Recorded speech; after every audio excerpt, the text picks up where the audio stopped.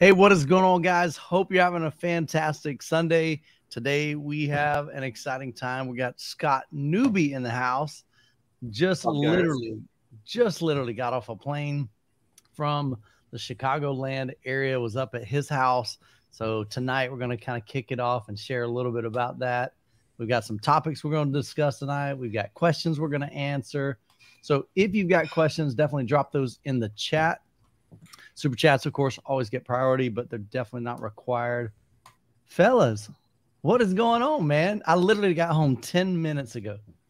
Fired up the computer. I had to restart my router. It was all jacked up, man. It was blinking in and out. How y'all doing? I'm doing fantastic. It's been so long since I've seen you. It's been a while, man. It's been a hot minute, like literally a hot minute since you and I hung out. And that time went so fast, man.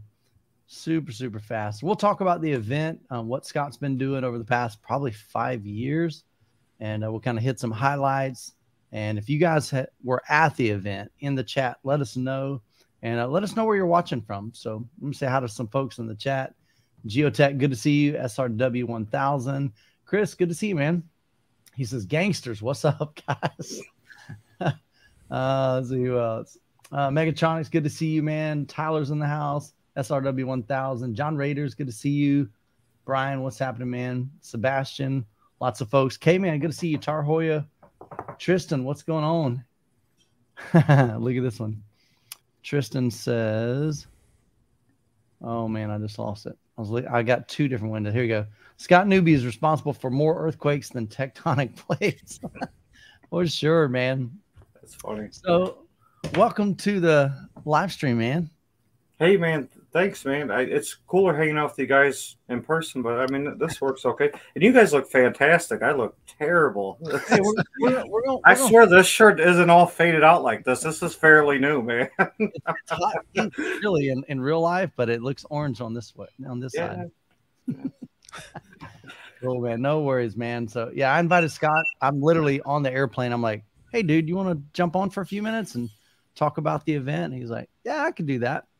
We're going to try to get Kat on his, she was up late. She's got other things going on. So I was like, all right, we'll get her on. She was going to be part of this. She's like, dude, if I would have knew beforehand, I could have. Now that you had her on camera once, Michael, I can't get off camera. There you go.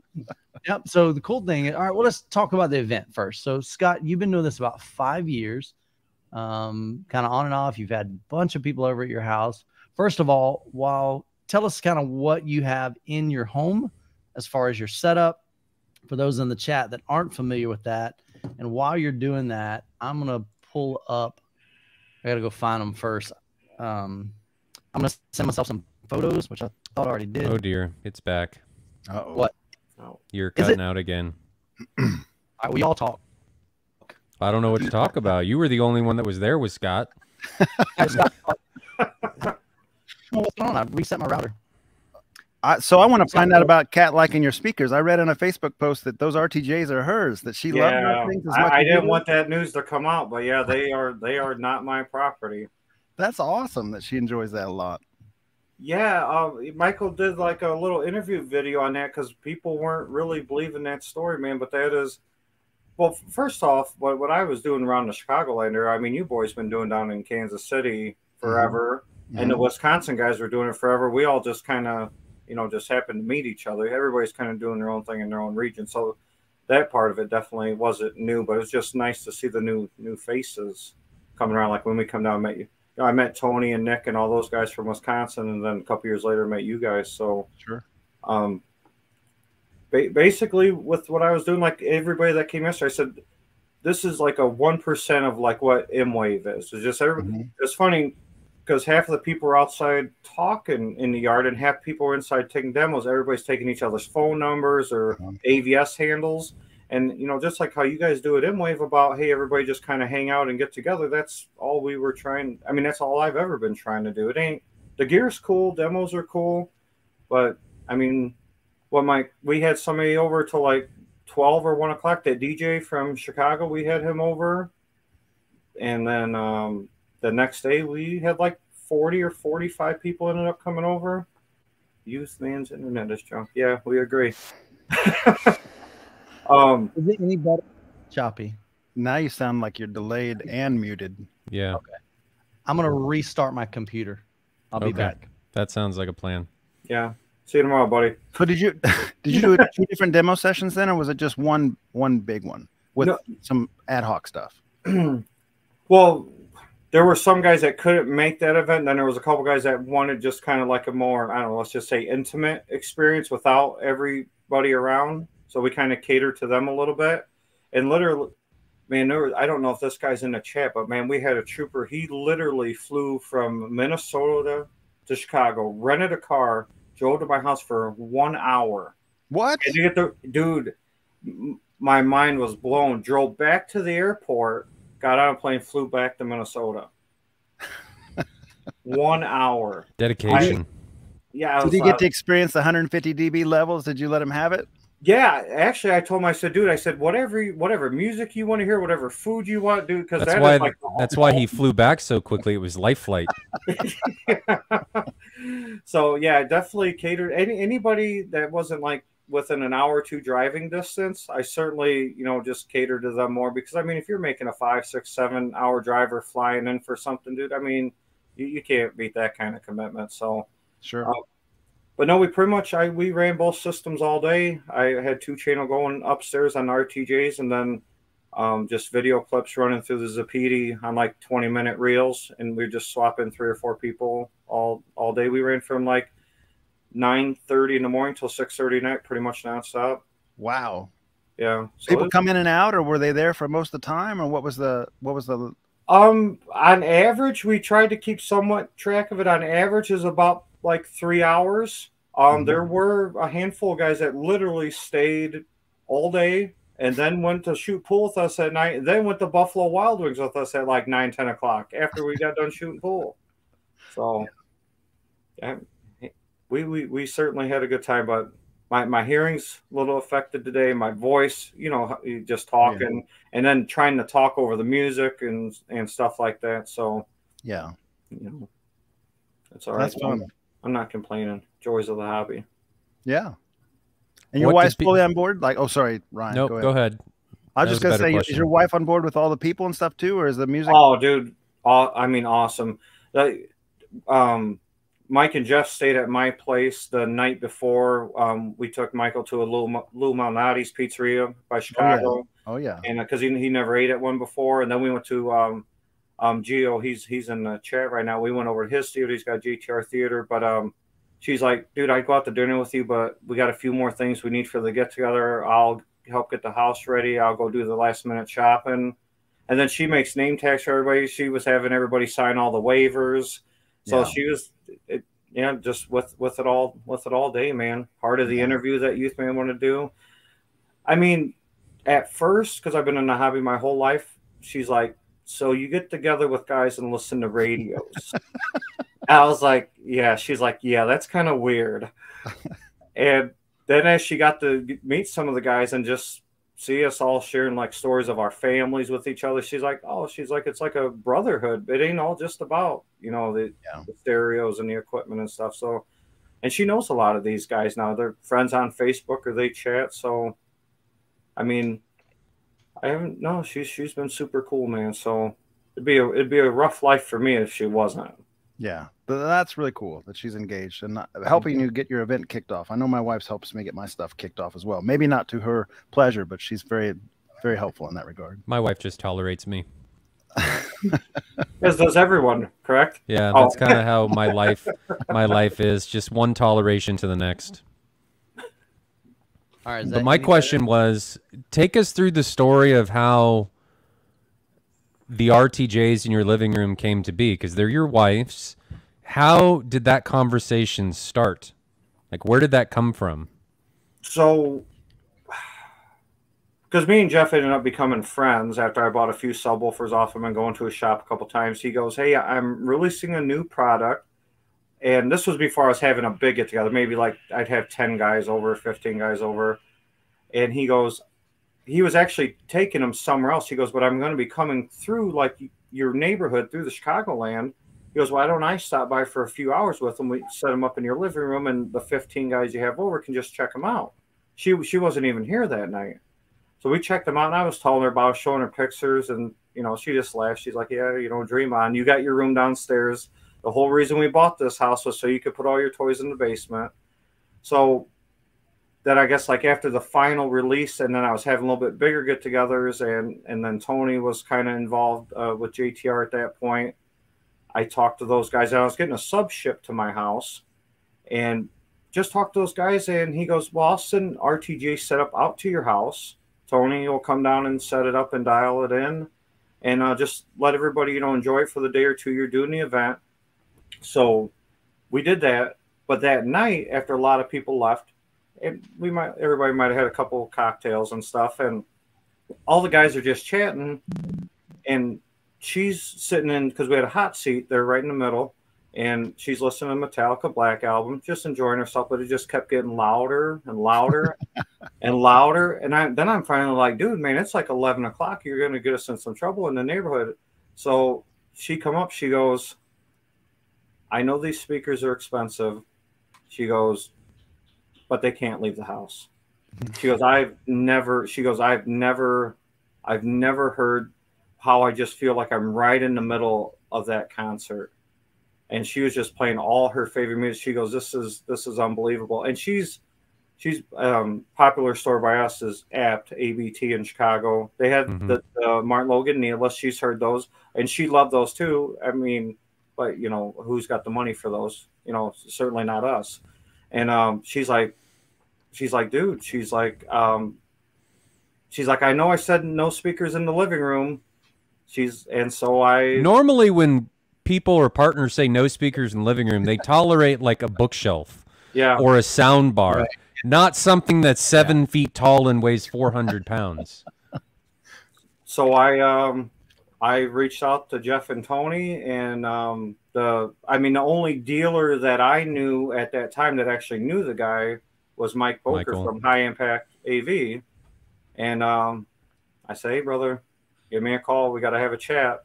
And we're not allowed to talk about the price. That's what the wife said. She's like, dude, you told me once, and we will never discuss that. But the good thing is I'm not the guy that goes out and buys anything like this. I'll keep these speakers until the termites tear them down to the ground, you know? I'm just the guy that doesn't go buy anything like this, just bought a 6000.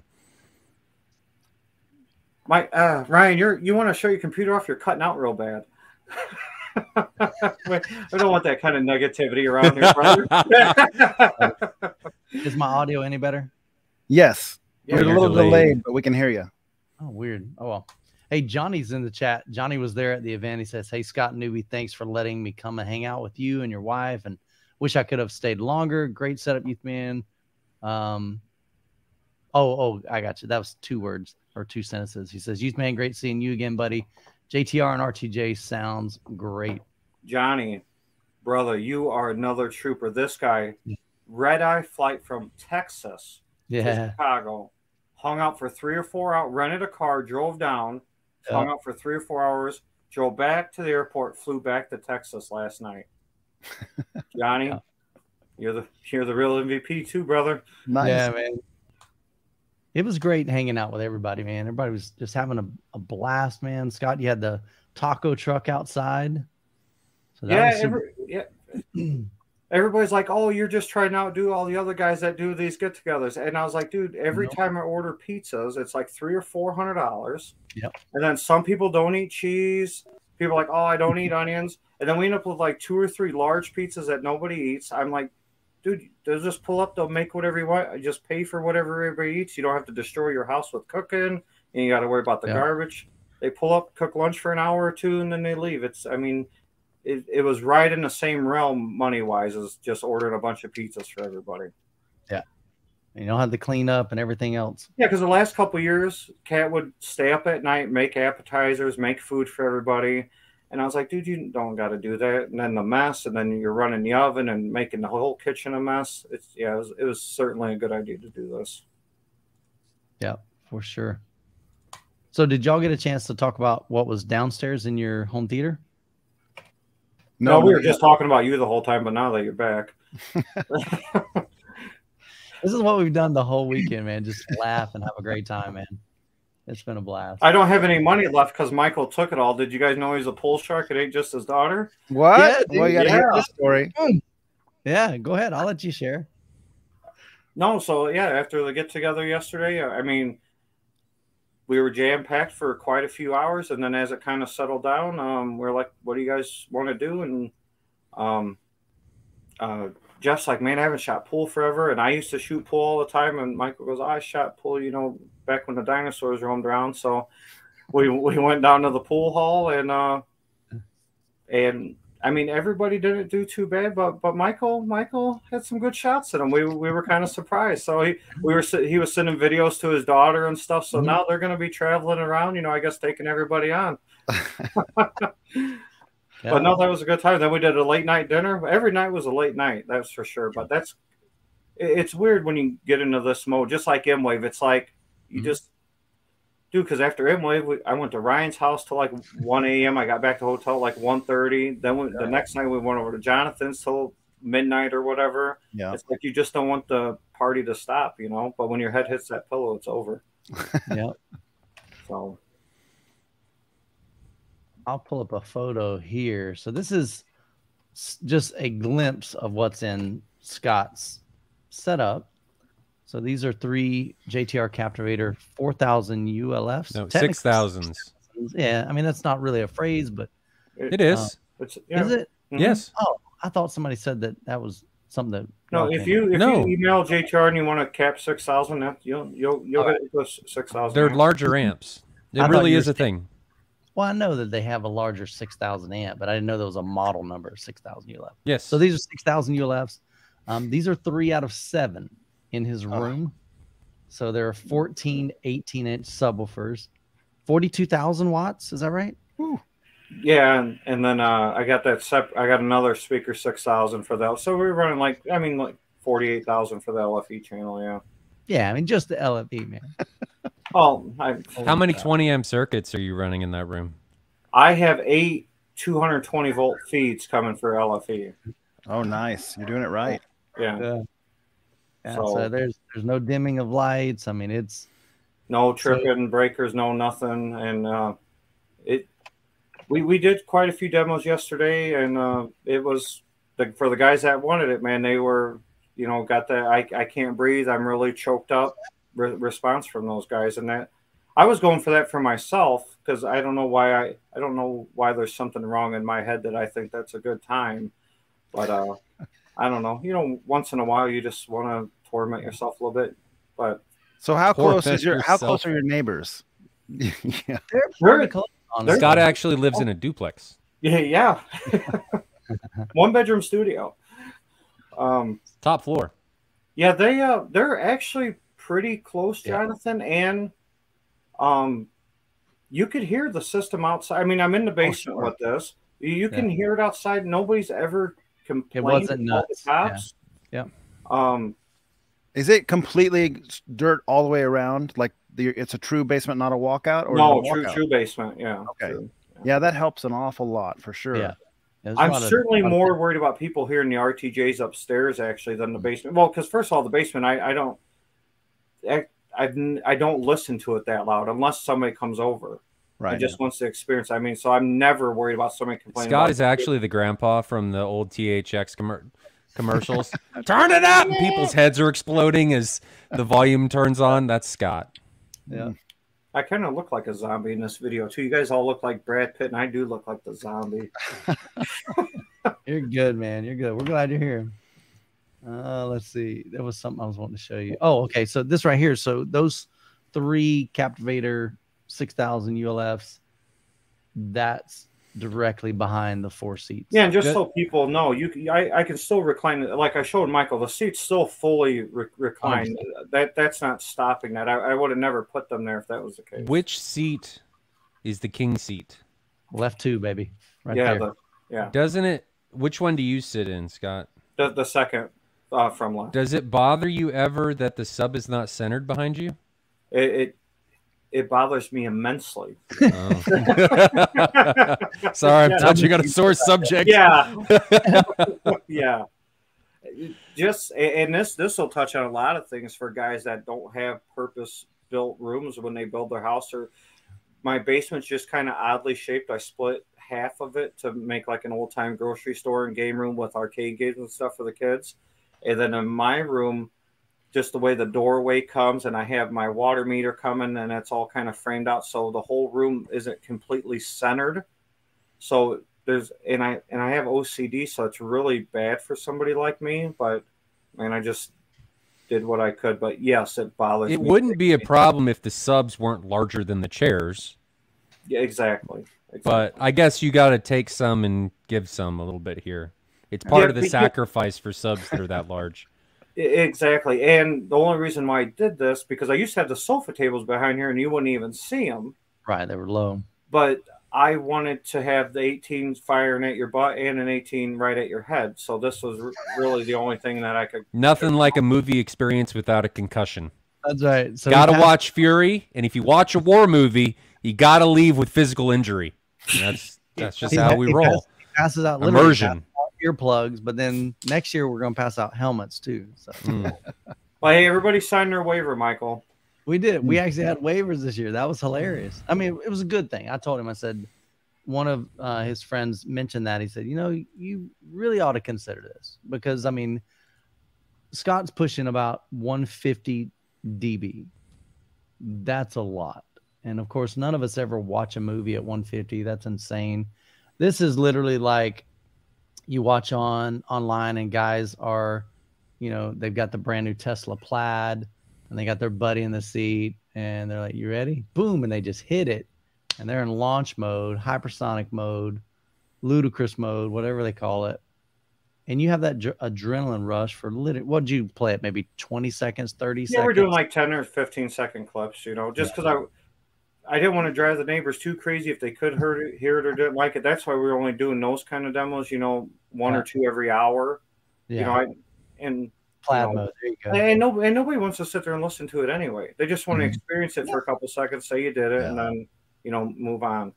Everybody wants to do just the regular clips that reference what the subs, you know, to me that's the real fun stuff. That's what everybody wants to check out.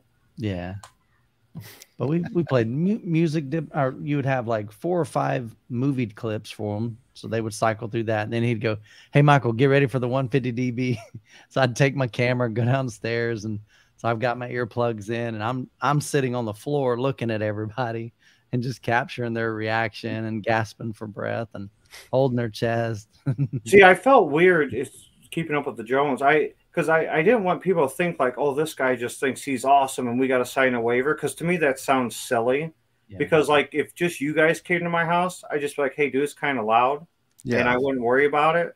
But a buddy of mine that's a lawyer, he's like, you know, have the people coming over you don't know. And just because they're really friendly to you, you don't want to get a call in a week or 2 or a month and somebody's trying to settle out of court with you for some money or something. So, I mean, I felt kind of silly about it, to be honest with you, because some people think, oh, you know, who do you think you are? But I don't want to deal with that after the fact. It's the truth. I think it's legit because they could have their audiologist, you know, say, hey, you got some tinnitus. It probably came from that experience. And then you got to fight that off. Yeah, exactly. So. Did you have to fight this when you tried to get life insurance? They're like, nah, it ain't happening. So the good news is he does have a defibrillator in there. Or does the homeowner's insurance policy know about this room? I'm not at liberty to speak on it. So Mike said he was there. He said I had to take video of Scott's upstairs while the 150 dB demos were taking place, and I did the same. So I'll have a video on that of people's reaction. I'm upstairs also, and he's just cranking it, and there's stuff just moving, and it's pretty wild, man. Everybody's surprised that your house is still standing, and it's true.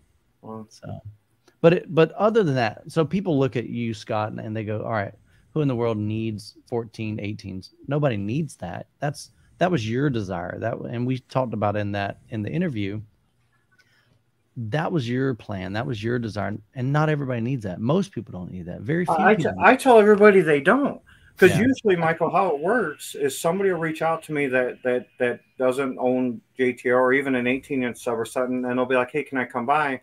And it's almost always, I would never buy this many subs, or I would never, the wife wouldn't let it happen, but can I just experience one or two? So I'll just go into the DSP, or I'll just go up to the subs themselves or a breaker, and I'll just run like one in the front and one in the back.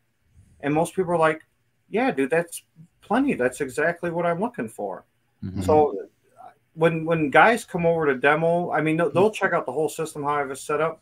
But for anybody that's looking to do something in their room, it's usually they just want to hear like one or two. Yeah. So, and that's if I wasn't looking just for that kind of, and I think it's maybe out of boredom of the hobby I was at, just because I ever since I was just a little kid, I just grew up through it with my old man and stuff. And I just was like, I just want to do something that I've never experienced. Like the guys with the Christie projectors and the 200-inch screens. I mean, how awesome is that, dude? I mean, I'd love to do that.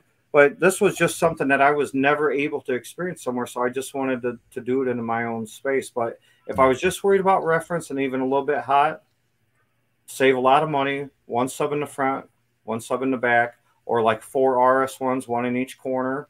And dude, you'd be more than set. Yeah. You don't have, everybody comes down here and said, dude, this is just the journey I was on. If you want a cool home theater, you could do it for a lot less than what's going on here. Yeah. Mm-hmm. Yeah. Eric says, he's got a PSA 18 in the front, one in the back, and it blows people away. Couldn't imagine what as many. You can't, and nobody does. They go in there, they don't know what they expect. It literally takes your breath away. You're like, oh my gosh. I mean, and I tell everybody that near field is a game changer. Yeah. To just have that impact right behind you, it not only makes it louder, you get the impact from it. It makes it more real. A near field dialed in, you don't need a whole room full of subs if you do it like that. Mm-hmm. Yeah. I've said on the podcast many times, out of all of those type of tactile, near field's my favorite by far. And then something like a butt kicker, Croson, and then maybe like a platform type, Speaking of butt kicker, and this brings Jonathan's room into it too. And Ryan, you had butt kickers too, right? Mm-hmm. Yeah.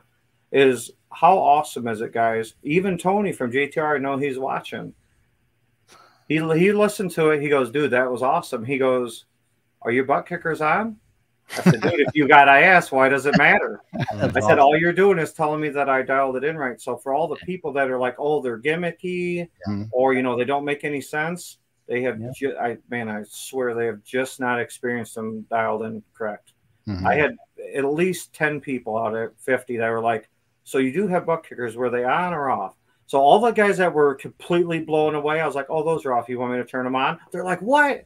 But no, man, you just got to go to somebody's house that has had them dialed in good.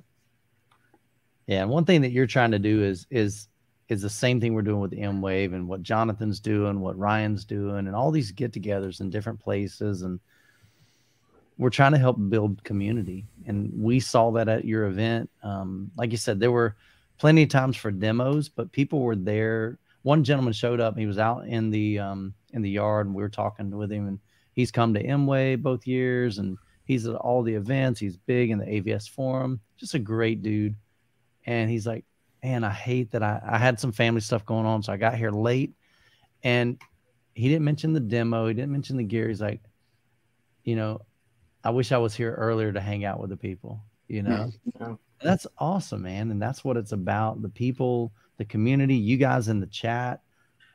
That's what this whole thing's about. And that's what we're trying to help, build up and just have a great time doing it. So, well, even at M-Wave, when you guys had that going on, how many times did you see just big groups of guys standing outside of the rooms, all ordering lunch together? I mean, people that didn't even know each other. Hey, we're ordering this. You want to get on lunch with us? I mean, how cool was that? Instead of, because and not to talk bad about Exponent, but I've been there a couple times, and it's literally you're a lone wolf, and it's you're doing everything alone or by yourself, and I mean, if you want to go look at $100,000 turntable, that's cool, but that wasn't my speed. Yeah. So I used to really enjoy Exponent when Emotiva was there and Seaton was there and JTR was there. That was the only reason that I would go, but definitely more. We're trying to do something, different in the space. And, we've got the dates up on the website. We don't have registration yet. Still working on some really exciting stuff. I think you guys are really going to be excited about some things that we're doing this year, but we've got the dates. So mark it on your calendar, June 21st through the 23rd. It's a Friday, Saturday, Sunday. So we'll have additional details. I'll give you plenty of time, probably a week or two before we go live with the registration. But yeah, man. So make sure you're subscribed at least to the newsletter, because I'll let you know there. Of course, I'll post it on Facebook. I'll post it on, pretty much everywhere on all the platforms, Patreon. So just make sure you're at least plugged in somewhere so that you get the notification. But we'll give you plenty of time to get registered when that comes about. So sweet, man. I got a question for you, Scott, before we move topics. When you're calibrating your system, how much hotter than, say, main? So if you're doing everything to 75 dB, where do your subs settle out? Like, what's your preference? Are you 20 dB hot, 10 dB hot, 9 dB hot? Where do you fall? Yeah. Usually I run about 4 for my, like, say if we're watching a new release movie, usually we're like -5 from reference with the subs 14 hot. That's usually my go-to move. So then when everybody comes over, we run a tad hotter just because that's what people want to experience. And then, for the main, I mean, like for the 150 one, then we're running around 50 dB hot. 50 dB hot? Yeah. Well, the speakers can't keep up with it, so you got to do it somehow. Tristan, you're way off there, buddy. He says 30 dB hot, and he was joking. Wow, 50 dB hot. Well, I mean, that's the only way that you're going to get there, so, but no, yeah, usually, well, that's got to be close to what you and Ryan are running too, right? I mean, that's what I'm guessing. You guys are probably like 8 or 10, right? I use 9 for movies, so you're 14, I'm 9. It's in the same ballpark. Yeah. And then I like 12 to 15 for music. So in that realm, like I kind of have different settings for my music versus movies. And do you do that, or do you just kind of keep it at a flat 14? No. I'm different too. Yeah, I'm different too. I'm usually like 2 or 3 dB, and I just adjusted in the preamp because like there are movies my preamp would be like on -9, and then I think for music I'm at like -5 on the sub. So I'll just say that it changes virtually for everything for me because nothing's mastered the same level, so I'm constantly having to change things up and down. Because when you turn on certain content, it's like, I was at my standard, and the room's falling apart because the bass mix is way too loud, or vice versa. You have to boost things. Same thing with music. It just depends. Well, what's your K-scape setting? Because that's what all my demos were pretty much on when I was at your place. You were what, 10? Do you run right around 10? No, I'm probably like 14 or 15 hot. Okay. But I do change the bass mix a little bit because I can do it dynamically without anybody seeing it, but it just depends on what the content is. So we're all close, 9 to 14. That's all close. What about you, Mike? Michael, I think, is closer to flat. Do you even use your theater anymore, Michael? What theater? No, I really don't know, so I couldn't tell you. It's bad. I tell people my theater probably is the least dialed in system out there because I'm constantly unhooking and hooking.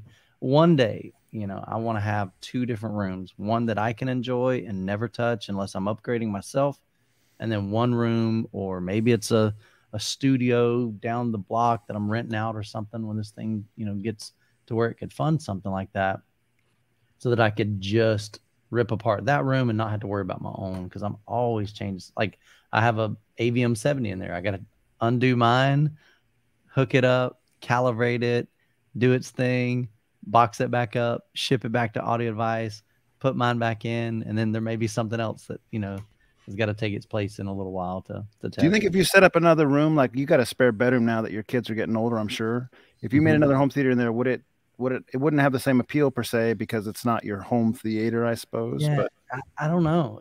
They're only like 12 foot by 12 foot. I mean, they're not big rooms, so that'd be hard to do a theater in there. So I'm not sure. Yeah, there's not. I've been doing some stuff out in the living room because 2/3 of my audience don't have a dedicated theater room. So I'm like, okay, well, that kind of, you know, might be some content that a lot of people are connecting. And when I made those videos, people are saying, man, thank you so much for doing one in your living room, because that's what I've got. That gives me some ideas of how to set it up and so forth. So there was a comment. Oh, here's a question for you, Scott. Nicholas says, what is Newbie using in his 2-channel room, like your preamp and your amp rack? What's going on in there? I don't have in the RTJ room. I'm using the setup comes with 2 amps for the subs, 2 2400 by 2 amps, so each of the 18C 2400 watt, and then the center sections of 410s for the mids and highs. I'm using a Cherry King version 400 by 2.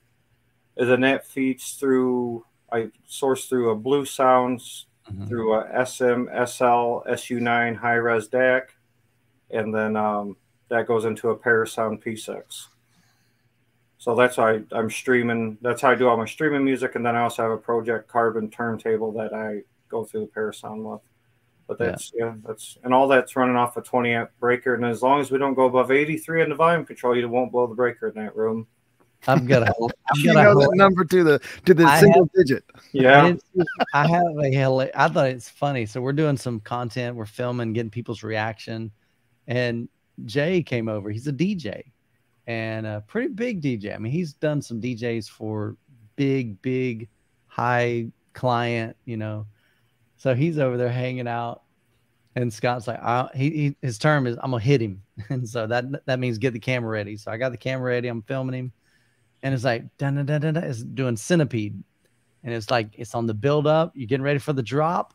And it's like, whoo. And the whole place goes black. I was like, oh, man. That's a great video, though. So, and then we had to change. He's like, man, I was one notch above where I should have been. Yeah, well, because I told Jeff, because he's, because Jeff was there. That's a buddy of Jeff's, too. And I said, I'm going to go up to 84 for him, because he's a DJ, and he said he likes his bass. As soon as I happened, I was like, should have stayed at 83. That's right. So the guy was like, dude, I was waiting for the bass to drop. I was excited. And we're all just sat in the dark. So Fred wins the comment of the night. He says, edge of tomorrow feels like the edge of tomorrow. Nice. For sure, man. Some people subwoofers have felt the edge of tomorrow during that and not come back. Yeah, that was awesome. Vivek, thank you so much for the 179. I'm not sure what currency that is. He says new LG Cinebeam HU810 PW versus the used Sony VPL VM550ES. Number one question, do y'all know what either one of those are? I'm not familiar with those models. LG. The 810 PW is probably some type of refresh. Okay. So take a look at that one. I'll pull up the Sony. Was it Sony VM550? So what was the model of the LG you had in your theater that you started with a few years ago? It would have been something very similar to this. All right. Was it this? Was it the same? No, it wasn't the same. No, it might be. It looks the same. It looks the same. All right. I will share my screen. I'm going to go back to our forum post on that and see if that's the same LG. Okay. I'll show you what the projector. So it's 1800 lumens, 350,000 to 1 contrast. Yeah, ignore the contrast on that. That doesn't make anything. I'm just sharing, man. Just sharing. Let's see. Oh man, they got this thing all wiped out. It's a light output, 1800. Expand all at the top. There we go. What do you want to see? So yours was the 810, Ryan, looking back at forum posts, but I don't know if it was PW or not. I don't know if that's the same ending suffix or not. I don't know. What's the price point of this Sony? VW? He said it's used, so I guess he's probably can get a good deal on it. So he's looking at like a $2,000 or $3,000 price point. Mm-hmm. Epson 5050 or 5040. Yeah, that 650 probably. That LG, I'm thinking it's the same model based on some old forum posts a couple years back, Ryan. I think that's the same model you had, and nobody was real excited about that one. The contrast was crunchy. It tried to use some crunchy. It tried to use some dynamic. That wet base and crunchy image. Oh, I have never heard contrast is described as crunchy. And I've never heard base described as wet either. No, but that's now a universally described term. I mean, that's industry standard now. Okay. You don't know how many crunchy. We have talked about wet base all weekend. People were slipping on wet base. Yeah, it's wild. In my opinion, I would go with a used Epson. That's what I would do. Sony's, the older Sonys are subject to a blue shift due to condensation on the panel over repeated heat up and cool down cycles, and they can actually start to shift and color shift into the blue range. So I'm pretty sure this is, I mean, that's probably going to happen if it hasn't already started on that Sony. And I'm not a huge fan of the LG. You've heard us, if you've been on this channel a while, you've probably heard us talk numerous times about the Epsons. So I would do an Epson. You get a used 5040 or 5050 for $1,000. Yeah. 5040 for $1,000. Your used 5050 is probably going to cost you $2,000, $2,300, something like that. US, I don't know what currency he's in, so I don't know what country's in. Maybe I guess that's true. I'll take a look. Let me see. Oh, I can't copy that. Let me see. I might be able to copy it over here. Contrast is crunchy. So crunchy in the terms of like brittle. Like when we were watching Lord of the Rings. Brittle. Yeah. What? So fake that it's trying too hard. Their processing algorithm they're using for the contrast enhancements, because at the end of the day, it's like it's not very good contrast numbers. So they're doing some artificial enhancement. And it looked poor across the board. Like I didn't like anything it was doing with the contrast. Yeah, but it had more problems than that. I guess you were able to look past image uniformity issues, red sparkle. It had problems. It was a sharp image, but that's about the only thing you could really say for it. The HDR performance was poor. No, didn't mean to do SDR performance was poor. It was just not a. They didn't have a lot of good things to say about it, did we? No. Other than that, though, it was okay. No. No. So what about the NX5 for around $3,000? Would that be good, or? I mean, it would be good. NX5s are good projectors. Yeah, they're great projectors. Okay.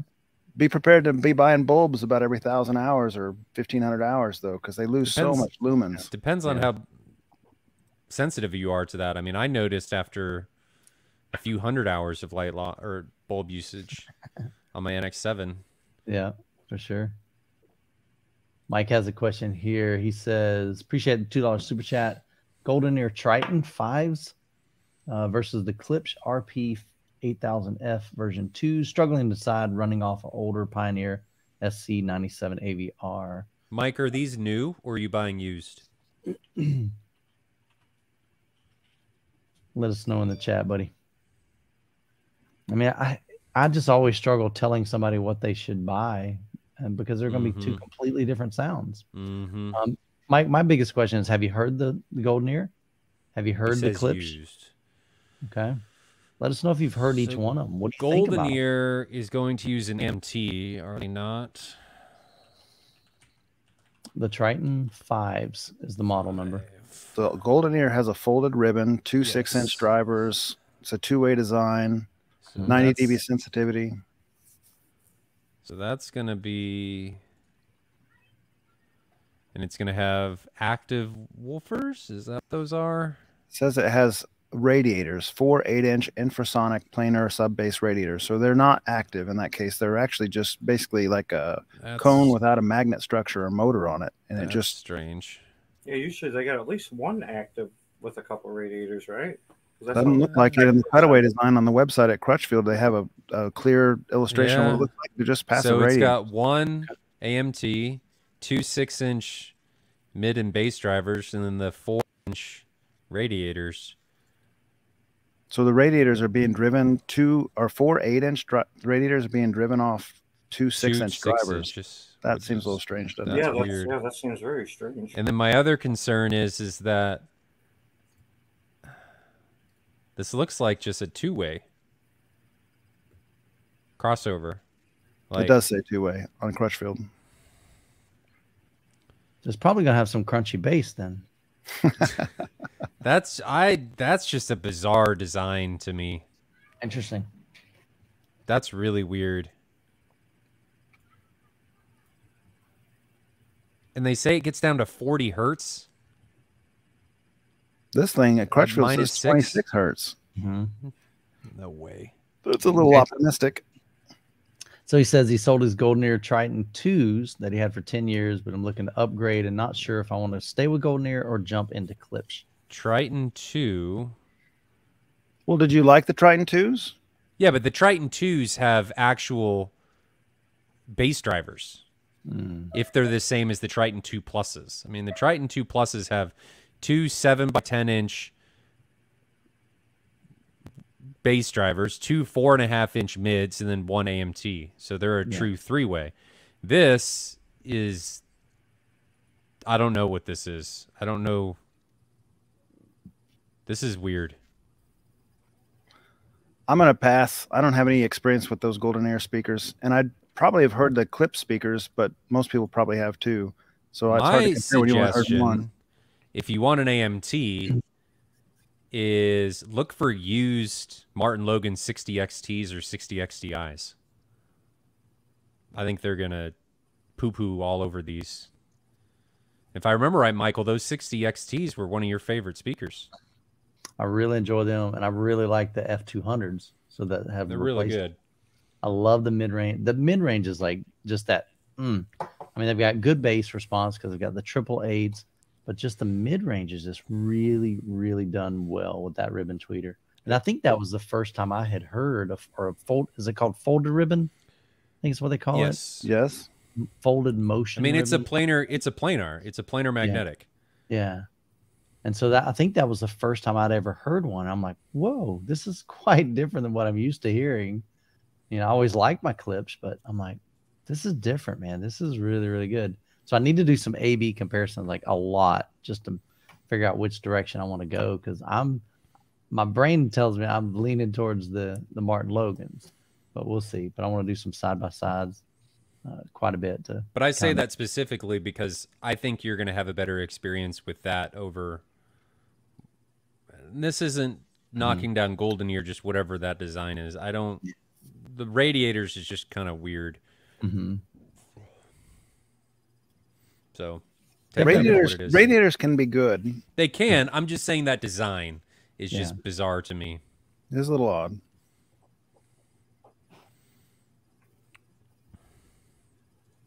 Any other comments on Golden that? Ear can almost have like a cult following, though. I know there's a lot of people that really like them. So yeah. Also, I mean, honestly, so does Clips. Sure. I mean, yeah, they'll pull out the pitchforks, man. So, and I think that can be said of a lot of brands. You know, I mean, people that really I've experienced multiple Golden Ear, but not those. But that sounds like a weird design that you'd have 4 passive radiators with no real bass driver. That seems very strange to me. Yeah, I wonder what they're trying to accomplish with that. Like, what the goal is. To make it look like there's more sub drivers. Yeah. All right, cool deal. Now, before we jump into, like, I know we got a bunch of questions. We got another super chat. I don't want to keep Scott on the hook. You're welcome to hang out as long as you want, Scott. But yeah, I hang out for like another 10 more minutes. I gotta get my little one to bed. So literally just do a hey guys, thanks so much, peace out, and then just drop out whenever you need. No, I'm just leaving, man. I'm not. No warning. Well, yeah, just like a broken water pipe. Just I'm out of here. Gone. Slipped on some wet base and I'm out of here. You like that when we text you at dinner the other night, Ryan? For your, I looked at the dictionary, man. I didn't see the info in there. It was funny. We were trying to describe like what does Ryan mean when he says wet base, and none of us really knew. We kind of had an idea. So I was like, Ryan, can you give me a working definition that I can add to Wikipedia? Did it make sense? Yeah. Why don't you read it? Why don't you read it to the crowd, Michael? So everybody can be enlightened. All right, so let's go back here. We're all sitting over these delicious pizzas, and Michael's reading this to us. So it was quite entertaining. All right, so here's I told him, I said, we're at dinner debating what wet base means. Can you provide a working definition? And so Ryan laughs and he says, wet base is the low end frequency that fills in the crevices that dry bass leaves behind. It's the thing that fills in the void and brings everything together.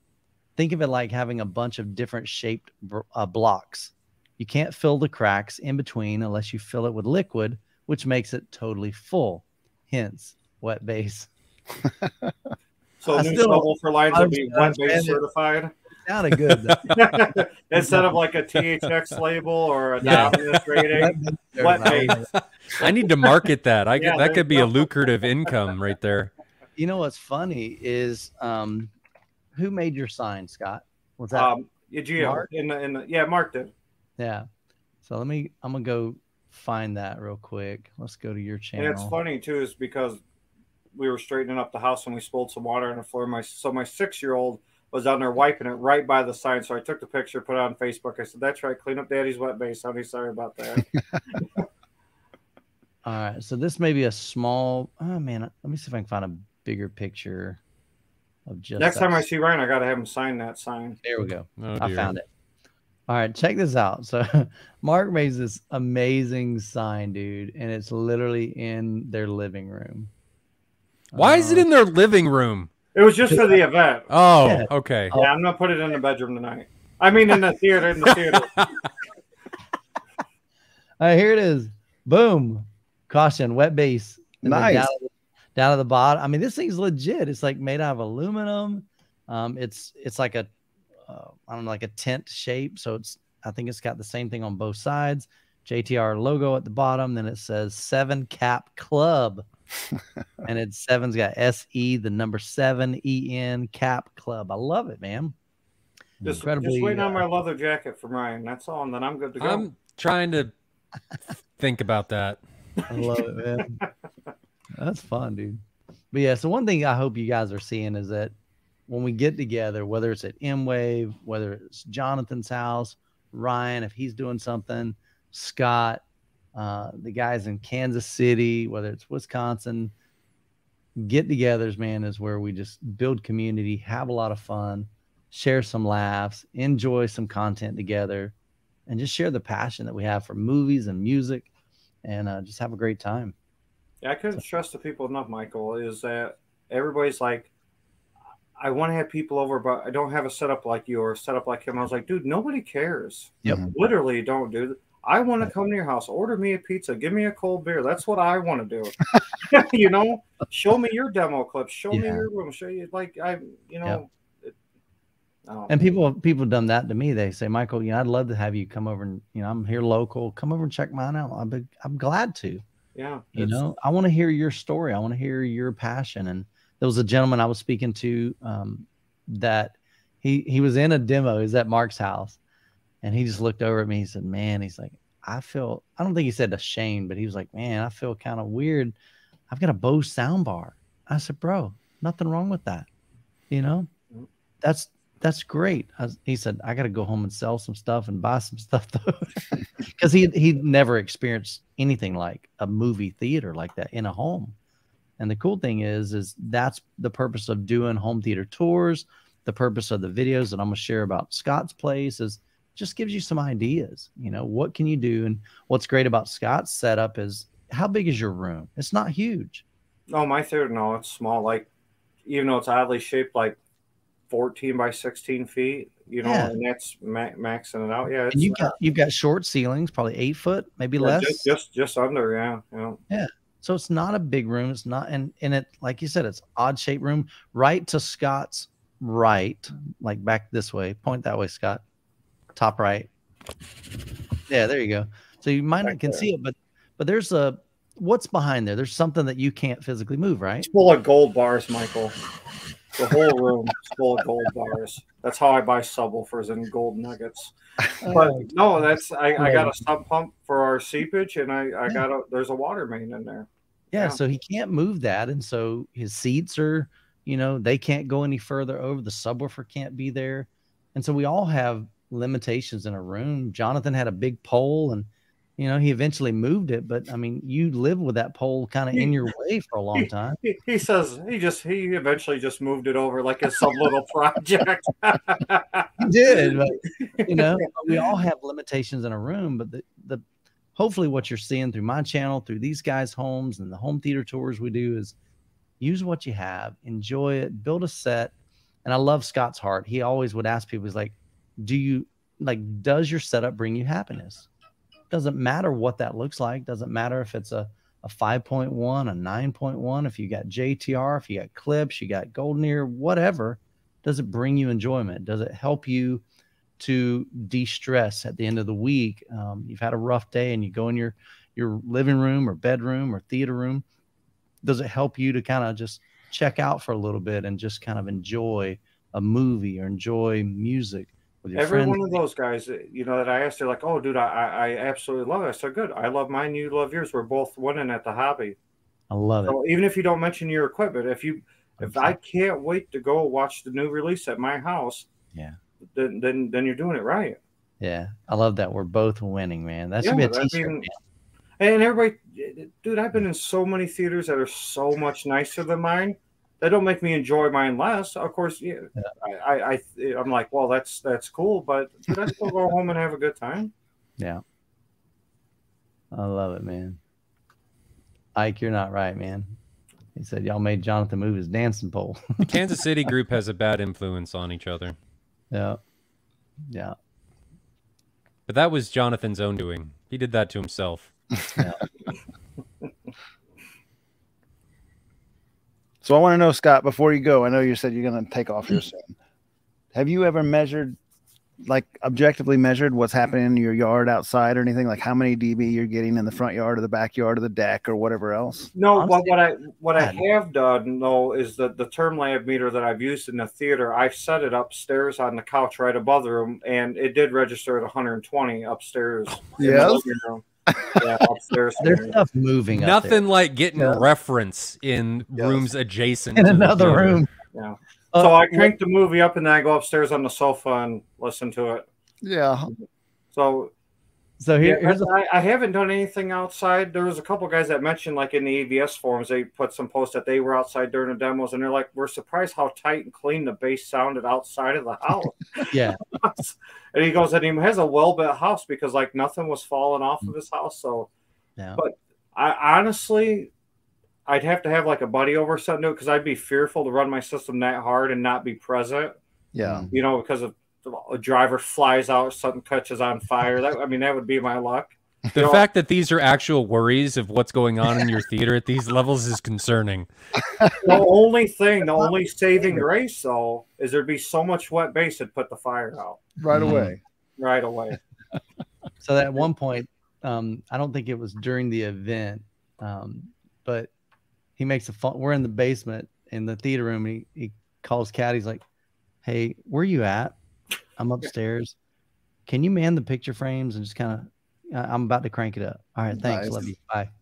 That was the night before the get together because we didn't take it all down because I learned a very expensive lesson that we don't buy our picture frames from Walmart. We buy them from Target. And that is a double of the cost right there. So what I thought was only a $50 mistake ended up being like a $100 mistake. Oh, yeah. Yeah. And in his own theater room, all the picture frames are screwed into the wall. Yeah, they're all.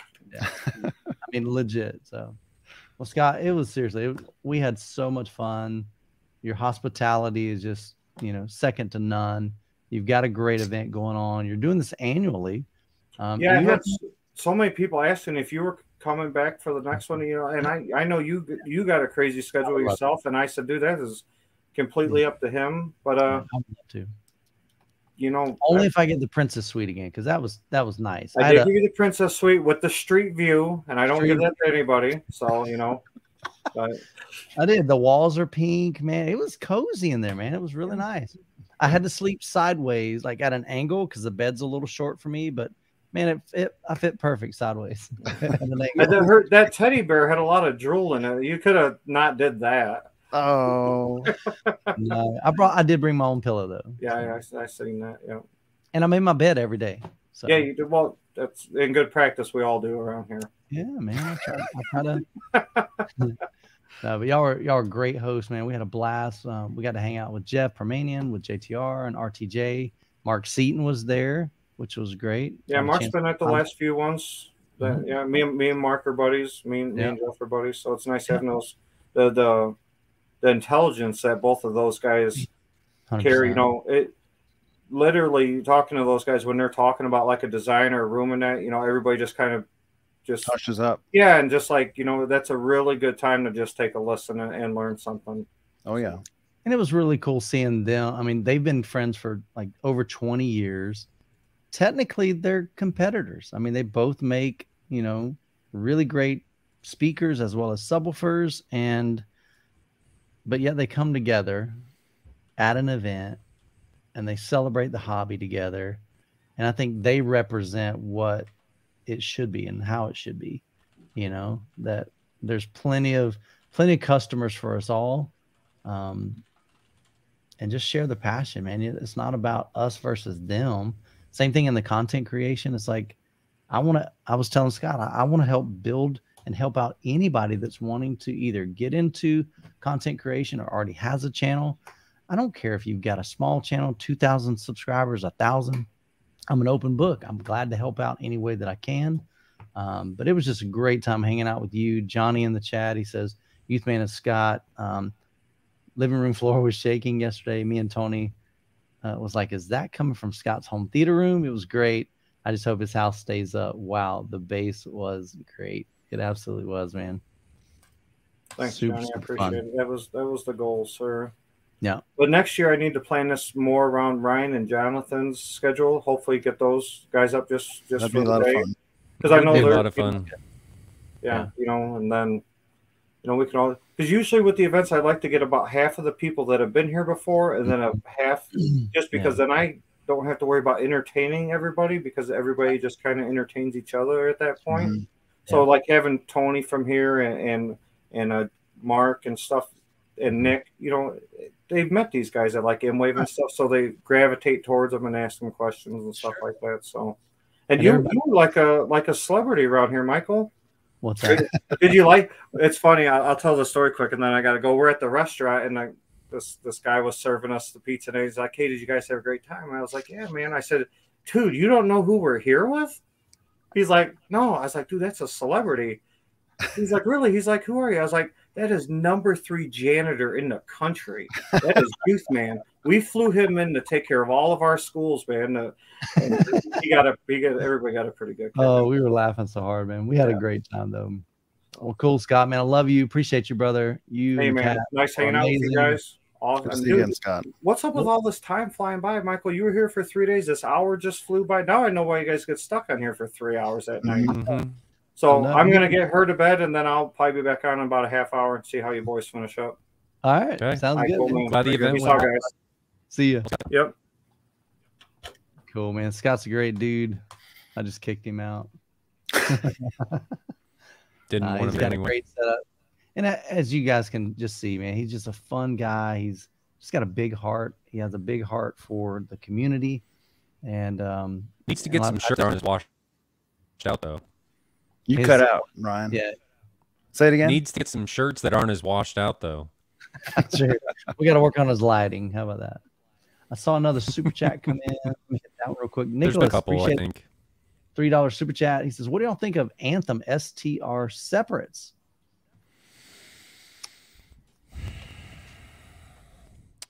My question, if Nicholas is still here, is why do you think you need separates? And what is the rest of your system? I don't like answering these questions without having more information on what's going on. Yeah. He answers I think Anthem's great. I think Anthem's great. I think to be fully transparent, they've had a little bit of a troubled history recently with some of their software issues that have been going on. But people like them. Their room correction did very well at M-Wave. People liked it. But Nicholas, if you're still here, why do you think you need separates, and what is in your system? What speakers? What's going on? You guys got anything? I haven't had any experience with the STR series myself. I've only reviewed the MRX 1140, I think it was 1120, 1140. I think it was 1140, but that was 4 years ago, and I can't even say I just got in the Anthem AVM 70. I've had it for 4 months, I think. So I need to get that. reviewed, get that set up. That's another thing. I've got to take my setup apart, put that in there, and spend some time with it. But I'm looking forward to it for sure. I know a lot of guys that have some of the Avium series, but I don't know anybody that owns the STR series. So, yeah, one of the local guys has one of the Anthem AVRs. No separates around here that I know of. It's a nice, it's a nice little AVR. I think their auto EQ is fine. I don't know that it's better or worse than some of the other competitors in that realm. The display is really nice. Anthem has those really nice big LCDs which show the volume and the display stats on there, and their software is nice as far as getting in there and kind of seeing what you're doing with auto EQ and so forth. I don't have any complaints against them, but I don't have any experience with their STR processors. But I'd like to point out what you did there was you just kind of talked about some niceties of the product. It wasn't really, there's not really anything that sets it apart from anybody. I think we're kind of to a point now that you buy, or the differentiator of going one direction or another is based on some type of feature or something that you want or need in your system. And whatever that is dictates your path. I think that's kind of the point that we're at now. And I think the Room EQ kind of told us that. If you're just needing a type of Room EQ and you're not getting into a granular level, I think they all do a pretty good job, including Odyssey. But if you're trying to do specific things and you have maybe a more difficult room, or you're trying to get more granular, or really trying to push things to the limit, there's other things that you may want, depending. Chris, appreciate the $5 super chat. He did his earlier, and I kind of kept scrolling and starring, and I'm coming back to it. He said if he ever makes it to Newbie's Pad, he'll bring some queso, a mountain bunch of cards. A mountain bunch of cards. What is that? Cards Against Humanity. It's a game. Oh, okay. I got you. So a mountain bunch against the Cards of Humanity, or both. I would love for you to come in. I think you'd really, really enjoy it. So he does this once a year. Another thing that we didn't get a chance to mention, I forgot about it, was he and Kat are going to start a podcast in October. Yeah, I heard about that. So I'm excited about that. I said, man, dude, I can sit there and listen to Newbie, man. They're going to have some funny conversations. It's not just about audio. It'll be about audio. It'll be about home theater, but it'll also be about just basically everything that they're interested in. And so it'll kind of be just a multitude of things. But I think there'll be some pretty good comedy relief there. So scrolling back up just to make sure I didn't miss any. I'd like to hear more about Scott's plumbing stories. Dude. Oh, so, okay. Speaking of that, again, so we talked a lot about social media while I was there, and they were asking about YouTube and this and that. And he's like, you know, I've got so many things that, and he posts them on Facebook a lot of times. And I said, dude, you totally should be recording this. And he says he records a lot of it, but he just sends it to friends and stuff. He's like, dude, you ain't gonna believe this crap. Yeah, they should call the podcast Full of Shit and then go from there.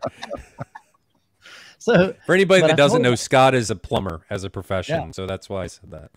Yeah, he works on a lot of commercial buildings, big, you know, big kind of things other than just residential. But he comes into some crazy setups and kind of some.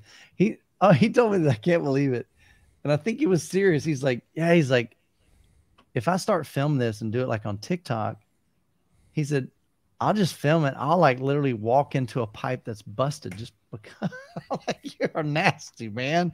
That's crazy. But that sounds like something that he would do. So yeah, it does. He might start a YouTube channel, or at least a TikTok, and do some vertical content. So I was showing him how that would be really easy. Film with your phone. You can edit with your phone, upload it in a few minutes, and just have some fun, but also maybe we should ask him if he wants to sponsor the Brown Note Challenge at next year's M-Wave. Oh, man. Too funny, man. Too funny. Cool. Well, Jonathan, did you have a topic or something that you wanted to cover tonight, or was it Ryan? No, we're going to do Jonathan's. We both had ideas, but okay. I think Jonathan actually mentioned his at last week's stream. Yeah. So I don't think it has to be real formal, and you guys can input too, but sure. We just had a lot of comments in the chat, and then on the side, even like PMs and Discord and AVS messages, where people kind of asked like, all right, how do you set up gain on an external amplifier? I don't know how to do that, or I don't really understand it. I want to understand it better. you know, that kind of thing. And we've kind of talked about it a little bit on the podcast over the last few months, last 6 months, year, whatever it's been, but they kind of wanted just another overview on it. So it's because I was kind of thinking about that. I was sort of thinking like we could come up with a kind of a few examples of things that aren't normally correct, but people do it anyway because they don't know any better, and kind of just give an overview of how to do it right. So I have a couple school teacher type examples here. Let me grab them. There you go. Bring it on, man. So here is a Behringer NX 3000. It's a typical amp. I've got a crown on the ground too. They're both the same way. These are gain input attenuators. Everyone calls them gain knobs, or even some people think they're volume knobs. They're not that. So first and foremost, I want to explain to your audience that you can get full power out of this amplifier with the gain knob set at the lowest level. It's a gain matching structure. This is called an input attenuator, a gain input attenuator, not a gain knob. So that's the official title of it. If you have a lot of voltage coming in, you need less on this knob. So your indent should, your device should go counterclockwise to the leftmost position. If you have weak voltage coming out of your AVR, then you'd want to match your gain by raising the gain attenuation knob. And so it's a balancing act or a handshake. This does not mean automatically that you have to, if you want full power to the amp, you got to go to max volume. It's just not true. Say you had, there's an input voltage sensitivity on all these amplifiers, and you can look it up to get the right number. And if you put in max voltage on the input attenuate on that input voltage line, you do not need to go anywhere near full volume on this gain attenuator knob to get full volume. So I want to make that crystal clear. Before you move on, I think it's very important too to mention that if your amp does not have attenuator knobs and you get amps that have different voltage sensitivities, you can get yourself into a bit of a conundrum. So this is a heavier beast. It's an old iron crown, same sort of thing, right? Right. It has gain input attenuators.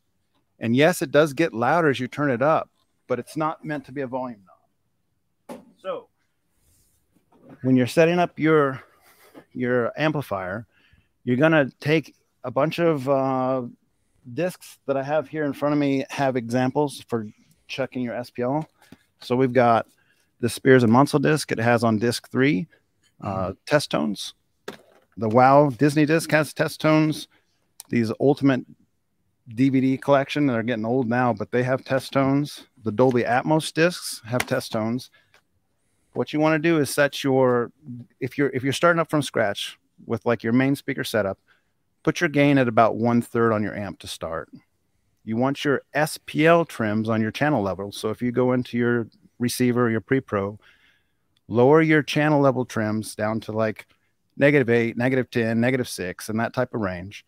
And then use your input and attenuator knobs to get up to that 75 dB typical for like retail type equipment. I made a little list on AVS forum to kind of get more input, but like your Denon, your Marantz, your Onkyo, your Yamaha, like your commercial type retail AVRs, they have an internal offset. So you're gonna take your main listening volume, and there's a lot of steps here, and I don't want to make it complicated. I'm trying to water it down or make it easy to understand. You're gonna take your main listening volume, that's your overall volume. You're gonna set that to 0. If it's set to relative, it would be 0. If it's set to absolute, it would be typically like 80. So let me back up a step for that. If your receiver, as you turn up the volume, goes from say -30 to 0 type range, or -60 to 0 type range, then that is set up to be a reference volume scale. I had to look at my note to make sure I had it right. And if it goes from like 0 to 98, for instance, then that's an absolute volume scale. THX reference is 85 dB averaged dialogue, averaged content, 105 dB peaks, 115 dB peaks for the subwoofers. So speakers are 105. All your speakers are supposed to be hitting 105 at 0 as a full peak, like full signal, 0 dBFS. At your main listening position should be 105 from every speaker. And from the subwoofers, 115. That's defined as THX reference. That's meant to make so there's a standard at all the theaters that they can adjust the sound to. Your receiver, if you buy an off-the-shelf retail consumer receiver, it has an internal offset. and they make it 75 dB that you're going to set your test tones to. So you turn your main listening volume to 0 or 80, depending on which way your volume is set up. And then you set your test tones to 75. And that 75 has that 10 dB offset, so you're really at 85. And the reason they did that offset is because if you had like a home theater and box setup, or maybe some inexpensive or older speakers, you can actually blow a speaker with 85 dB test tones, and the receiver companies just didn't even want to fight that. And also 85 dB sounds kind of loud as a test tone. So they just did that 10 dB offset. As they're setting it up, nobody's going to accuse them of blowing their speakers or anything at 75 dB. So that's why the offset's there. I hear a lot of people trying to set their gain. I went to 85 dB because that's what THX reference is. Not with your consumer product. It's going to be 75 dB. Now, Ryan's got the Storm Audio, and Ryan, correct me if I'm not right here, but I think yours is 85 dB for your test tones, because you do not have that internal offset. No. So if you have kind of more of a boutique, expensive receiver, they're probably going to be more in line with like THX reference without having that thing, because they're not going to be matched to cheaper, inexpensive speakers that might be damaged. Well, the expectation too is that a lot of times with those more boutique products that they're going to be professionally calibrated, custom installed, that kind of thing. Absolutely. So depending on what your product is, you can look this up online, figure out what your test tone is supposed to be made, and that's going to help you set your level. So typically you want your channel trim levels to be negative. So the range on most products is -12 to +12. That's for the commercial retail type side. You want your gain trims to be on individual channels negative. And for main speakers, it probably doesn't matter too much how far negative. You do want to keep in mind that if you're listening to THX reference at your 0, and you say your EQ is bumping your channel trims at 150 hertz by 9 dB or something, like Odyssey, for instance, can bump up by 9 dB. You want to have that little bit of headroom so that you're not doing what's called input clipping or source clipping. So that would be a reason to keep your trims low. If you're not going to play to reference, say you only played a -10 or a -15, it just doesn't even matter, because you're not going to be in the ballpark of even mattering about or worried about any of this stuff. But let's say you do want to have like THX cinema. You want to have it as loud as your commercial premium cinema. Maybe you want your volume levels, maybe you want your channel levels to be all like -9, -10, -11, -12 to kind of give you room to have some EQ applied. If you're not applying EQ, it doesn't matter if you don't go above 0. You can go all the way to 0. So -12 to 0 is your range. You use your amp gain attenuator knobs, put them at like maybe a third, and then use the SPL trim to kind of figure out how to get those to land. And I like -6, -8 type territory. You do not have to have, if you have a 4-channel amplifier, if you have a 2-channel amplifier, the gain knobs do not have to be, input attenuator knobs do not have to be matched. They can be disparate. Your channel levels, your channel trims can be disparate. I've heard people say like, well, I need to match all my channels so it'd be the same volume, and I put them all at -6. No, that's not right either, because each channel is going to be different because it's a slightly different distance from your seat. So this thing is, maybe 3 foot further than this one to my main listening position. It's going to require more power to drive this one to the same SPL level. So you can't expect that your channel trims will be the same. They'll all be different, just like your distances will be different. And that's okay. But when you're measuring it with an SPL meter, you want that to be the same. Yes. The overall volume. Yes. So at my main listening position are going to be different. Right. I'm going through every channel, just down the list, and I'm making sure they're all 75 dB at my seat. That's what you want to do from your main listening position. So I'm going to look through my notes here and see if we missed any topics that I kind of wanted to cover. I was going to mention about subwoofers. Subwoofers are a little bit different altogether. So where I had talked about with main speakers with channel levels, how you had a little bit of grace there, as long as you're not going over 0 volume, you can go all the way to 0. You can't do that with your subwoofer. And the reason you can't do that with your subwoofer level is because all this speakers, if you're using a crossover frequency for a crossover setting for your speakers, say you're crossing them at 80 hertz, or you're crossing them at 90 hertz or 60 hertz or whatever, everything below that crossover point is getting redirected to your subs. And when that redirection happens, it sums. So the more speakers you have, the more bass is getting redirected to your subwoofers. Well, the subwoofers are already set to like go up to 0. If you're redirecting bass from 15 other speakers there like I am, I think the math basically says that I would be redirecting about 7 dB worth of bass to my subwoofers from my crossover points to my speakers. So that means I shouldn't go any higher than -7 on my subwoofer trims, or I risk doing input clipping to my subwoofers up front. So I try to shoot for negative, and you're doing the same way. You're doing your gain matching. When I'm trying to get the 75 dB for my subs, I try to make sure that I'm at least -8 or below on my system because I have 15 speakers. If you have a 5.1 or 7.1, typically they'll say it's more like 3 dB that you have to worry about being redirected. So you're talking about, hey, I can back that. I have from -3 to -12. I can put -4, -5, -6, that type of thing. This just allows you not to send a clip signal to the amplifier. And what's a clip signal?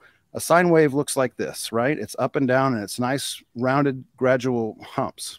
A clip signal looks like this. It's squared off at the top and bottom because you've exceeded the allowance of that sound of that wave, and that clip signal actually can be damaging to your amplifier. It can be damaging to your speakers. It's not a good thing to do. When you see the clip light on your amplifier, it could be either an input clip, like you're sending a signal that's too hot, it's clipping it at the source, or it could be an output clip. Your amplifier simply doesn't have the power to drive what you're asking it to drive. Yeah. An occasional on your amplifier during a heavy scene, it's fine. It's A-okay. What you don't want to see is a continuous clip light, like the light is just lit up and stays lit. Yeah. That means you're getting a square wave or you're running out of power. So you got to back that down and readjust your grain structure. If you back down the gain knob, then you can increase your, it depends on which side's clipping. Scenario A, let's say the output is clipping on the amplifier. What you're going to do is back down the input attenuator knob and raise the output on the channel trim. See if it still clips. It may not, but that's what you would try to do there. If it's the input clipping, then you would lower. So say you have 9 dB or you have 7 dB. I have 15 speakers. All 7 dB is redirected there.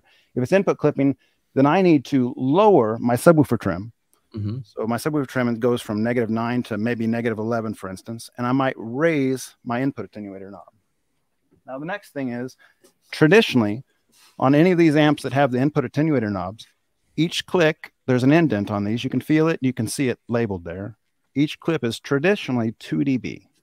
So if I raise the channel trim by, a dB, and I raise this by 2 dB, or by 1 click, I'm getting 3 dB. So what it amounts to is, this is the range of gain structure that you can do. If you have a fixed amp, like a traditional high audiophile amp, they might have a 29x gain structure. They might have a 32x gain structure. I could tell the gain structure on this one by counting all the indents and multiplying by 2 clicks. Yeah, and that would tell me what's my gain structure on this. Let me look at my notes and see if I missed anything else, and maybe we can look at some questions and answer questions directly. So here's a question from Eric. He mentions kind of a question. He says, you have to have a processor to do what he's describing. I've not seen a receiver capable of what he's describing. Can you answer that? All receivers are capable of what I'm receivers can do it. Yeah. So you're using RCAs instead of XLR out. As long as you have, let me step back. I shouldn't say all receivers. Any receiver with pre-outs is capable of doing it. So if you have RCA pre-outs or XLR pre-outs, you're capable of doing this. And that's the intent of it, is for those types of things. Eric, what are you thinking that an AVR can't do that a processor can do? Like, maybe kind of describe what you're thinking there. He mentions you lower the sub gain and raise the voltage on a processor. So I think what Jonathan's talking about is just trim levels. Every AVR, every processor, they have trim levels. So you go into your levels in your settings, and you can increase the level of your front left, your center channel, your right. So I don't think there's any other. He's asking raising or lowering the voltage going into the subs. Well, what he's saying there, as far as you lowering the sub gain and raising the voltage on the processor, that accomplishes the same thing. So you're lowering the gain input knob and raising the signal voltage. You could do that in parallel and have the exact same output. Something I want to, and maybe we need a little bit more information, Eric, on what your question is or where you're thinking. But I want to kind of explain that I can have, and I could do this real easily. Let's do this. Yeah, let me put you back up here. So let's say I'm at about this far. Maybe it's 6 clicks up. If I put my trim on my receiver at -12 for the subwoofer, and let's say this is running subwoofers. I put it at -12 and I'm at 6 here. If I increase this, or if I decrease this, as it were, by 3 clicks, that's going to be 6 dB. So if I increase my voltage from -12 to +6 on that channel trim, I'm going to be at the exact same volume because I've lowered it 6 dB here and I've raised it 6 dB there.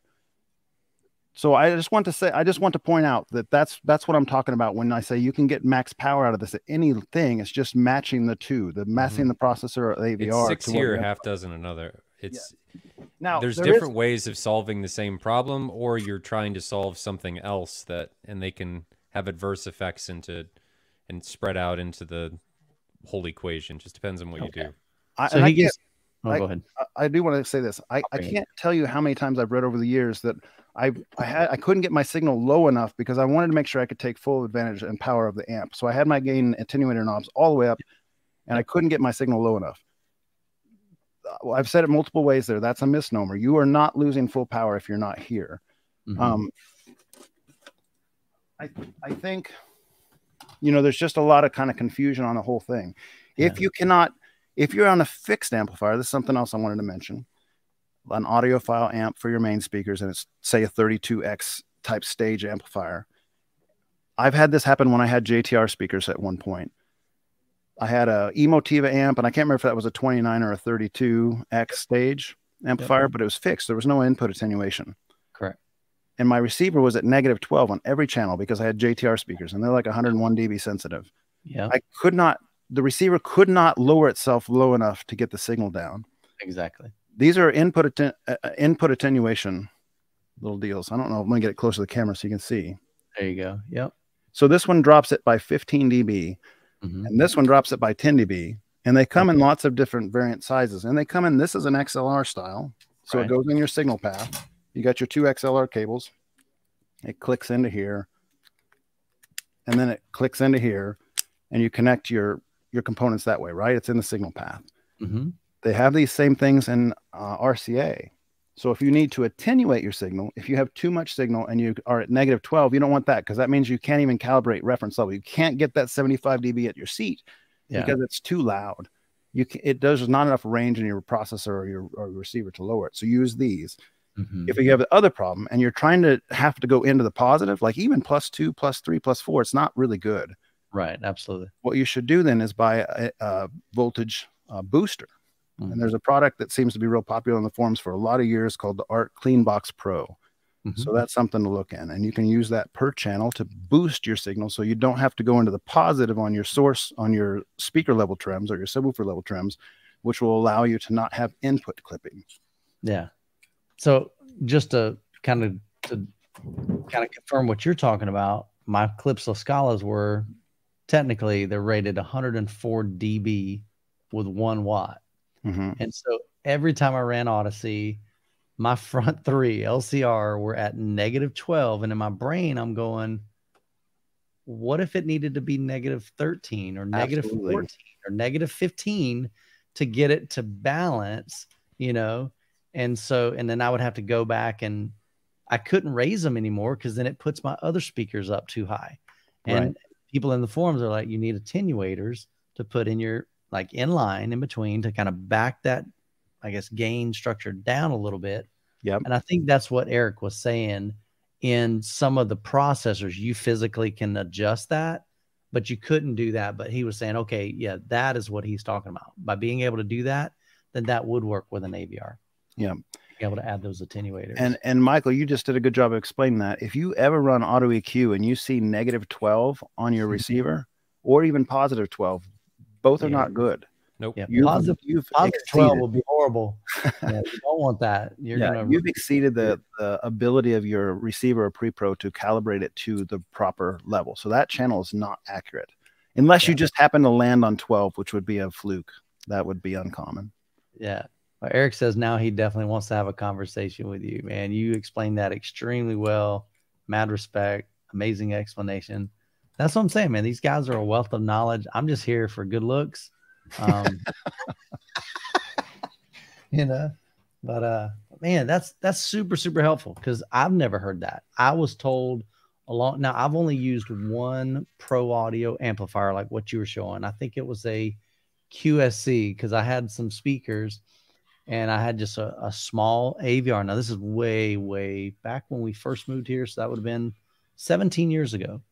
I had a small, it's probably like an Onkyo amplifier AVR, and I had the RF83s. I'm like, man, these things can handle more than this receiver can push out. And I was a youth pastor, and we had, you know, QSC amplifiers in my youth room. So I'm like, I've got till Wednesday. I can borrow this thing. So I unhooked, you know, one and took it home. And at first I couldn't get hardly any sound out of it. I'm like, what is going on? And I reached out in the forums. They're like, oh, with those, here's what I was told.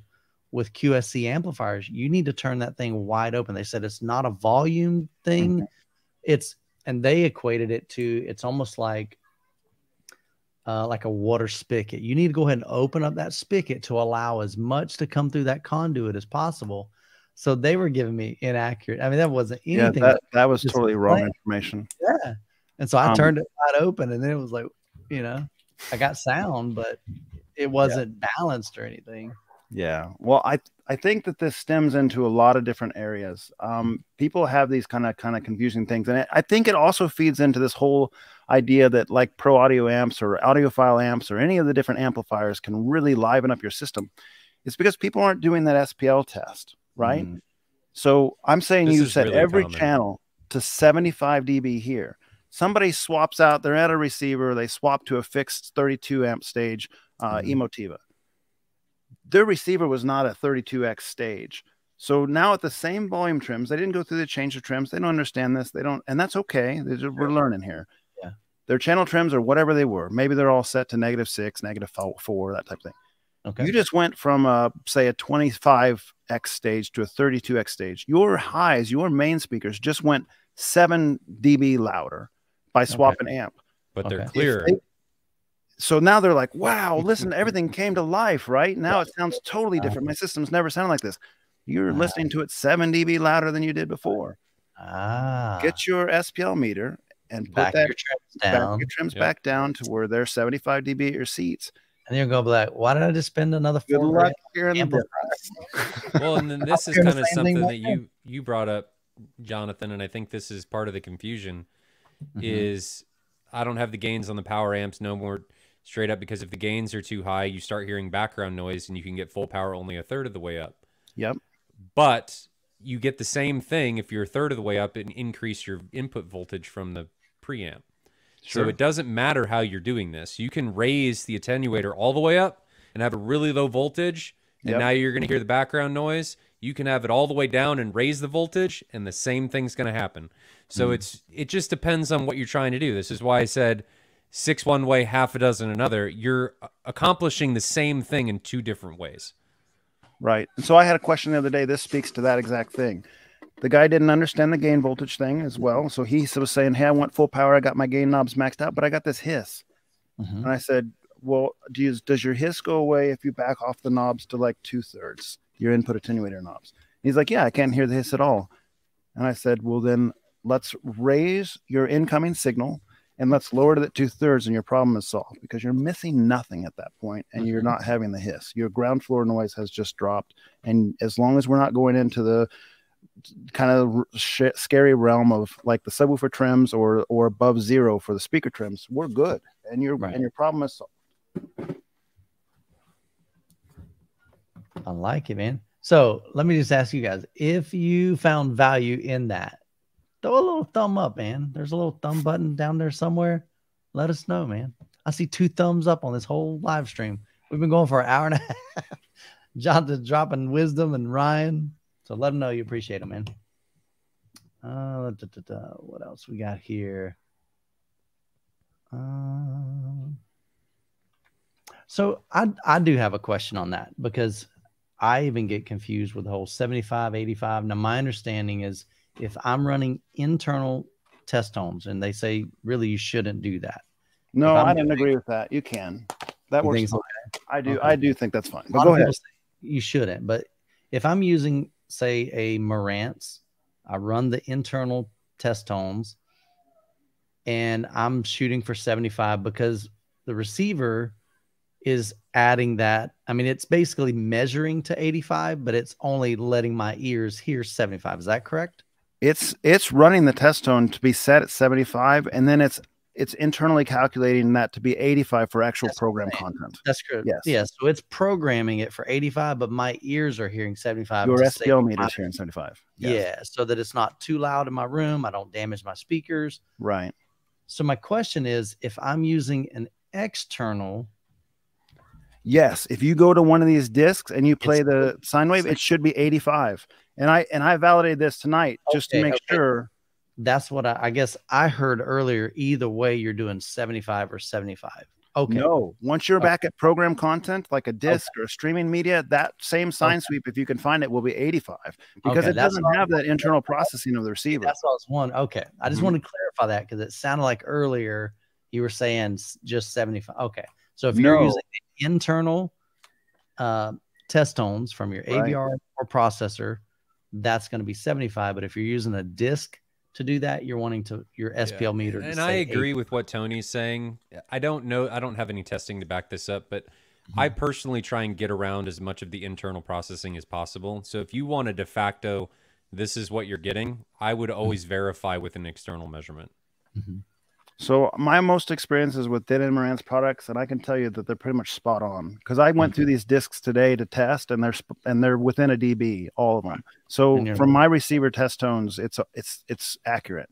Now the other interesting thing is these receiver test tones are all built a little differently. Some of them are centered at 1,000, some of them are centered at 800. Let me rephrase it this way: the Spears and Munsell one is 500 to 2,000. So what that amounts to is, you know how we've talked about frequency response being in your room. Ideally, it would be ruler flat, but it's not because you have modes and nulls in your room based on your placement in your seats and your room boundaries and all that kind of stuff. So let's say if your disc, like this WOW disc, is centered at 800 hertz. If my WOW disc is centered at 800 hertz and I happen to have an 800 hertz null or boost in my room on that speaker, guess what happens to my calibration? It's not going to be accurate, right? Because I'm now tuning for something that's a artifact of the room. The ones that have a wider range, like that Spears and Munsell that's 500 to 2,000, is probably a little more accurate, right? Because it's kind of taking a broader subset of the frequency response spectrum to make sure that you're actually at that level. So depending on your receiver has a pure sine wave at a particular hertz, like say it's 1,000 hertz sine wave, that probably is not a great idea. It's better to have like a limited band pink noise, or like a narrow band, say 500 to 2,000 from that Spears and Munsell is a good idea. So Randy says that's it. Jonathan gets to pick the topics for the breakout sessions at Next M-Wave. Does line level boosters reduce sound quality? This is a good question, and I had the same question. So let's talk about it. I have that OmniMic frequency response tool, real-time analysis, and I tested these things when I bought them because I was worried about that very thing. Like, wait, am I rolling off the high frequencies, or am I affecting the bass in any way? The answer is absolutely not. And I was glad to see that because I was worried about it myself. It was like when I put this, and these things aren't perfectly accurate. Let me put that out there. But you're talking about reduction. He's talking about boosting. No, I think he's saying, do they? I read it as, do they reduce sound quality? The line level boosters reduce the sound quality. Okay, so yeah, you're right, Ryan. In his situation, especially with headphones, the problem that people get into is they'll get some not as sensitive headphones as what the amp on their motherboard or whatever they're using can drive. More than likely, the simple solution for what you're using, especially if you've got $3,000 headphones, is the headphones aren't sensitive, and you need a bigger amp and they need more power. And that's going to open them up. I wouldn't use, in your situation, a line level booster. You need more power to go to them from an amplifier. I think if you use a line level booster for the amount of power that you're going to have to send, you're going to induce hissing, and your noise floor is going to be really bad. So I would get a quality amp. Look at Monoprice. They've got great headphone amps.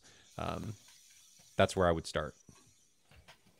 In regards to these things, I'm sorry I misunderstood your question, but these do not change quality. My frequency response graph if this says 15 dB, it might be 14, it might be 16, it may not be exactly 15, but again, that doesn't matter because you're matching it with your SPL meter, and maybe it's a half dB or more on the channel trim. They were precisely, I mean, like by the number, exactly the same frequency response, just down 15 dB. Effectively, all you're doing is applying a known resistance to the electrical signal, which should be a known factor and shouldn't affect it at all as long as it's consistent. So this gentleman asked a question. He'd like to understand the zero attack limiter on the non-DSP Behringer NX units. I would too, man. I've had questions on that before, and I've tried to get to the bottom of it in forum posts and stuff, and I never could get a clear answer with it. And what's more, I've played with it, and I can't really tell a whole lot of difference when I'm playing with it. Attack usually, when it comes to microphones and stuff, is based on when it actually plays a sound. Is that how it's being done on the? This is just something I thought of. I have no idea how it's being used in an amplifier. Is that kind of what it's associating itself with, or does anybody actually know? My understanding from reading it is that basically like how fast and hard it's going to ramp up at the very first initial part of that note. Yeah. But in practice, when I'm trying to like listen to it and play with it in like real content, I can't hear the difference. I mean, it didn't go to extreme settings, but just playing with it a little bit, like it's so subtle to me. Obviously, you're not experienced enough, so your opinion doesn't matter. That's possible. Going back through and look at some questions here. Yeah. Oh, these are great questions.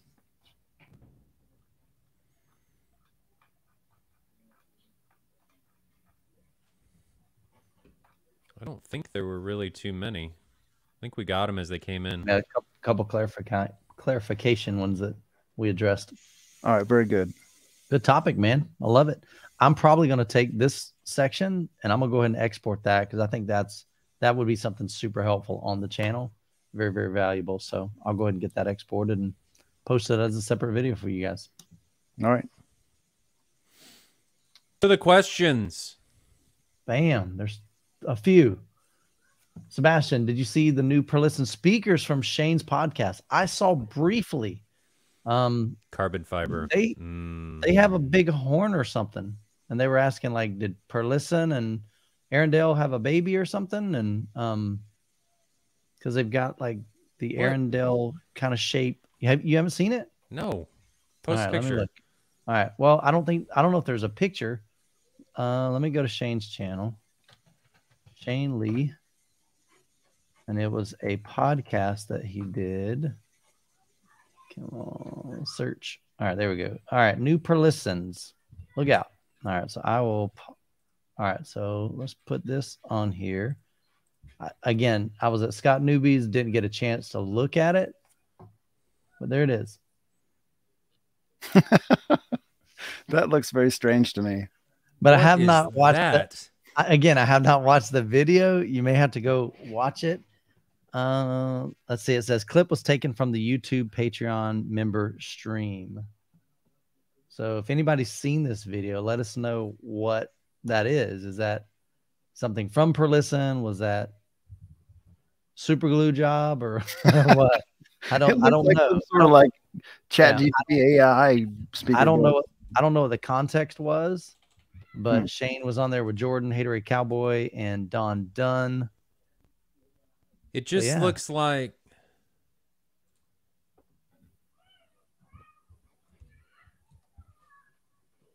I don't want Shane flagging my channel because I'm playing his content. I don't understand. I don't know where he's getting these images from. So I'll have to go back and watch it myself. Let us know in the chat if you saw that. I'm going to see if Eric responds to me. Hold on. Let me take a picture of this. Okay. Well, here's one here.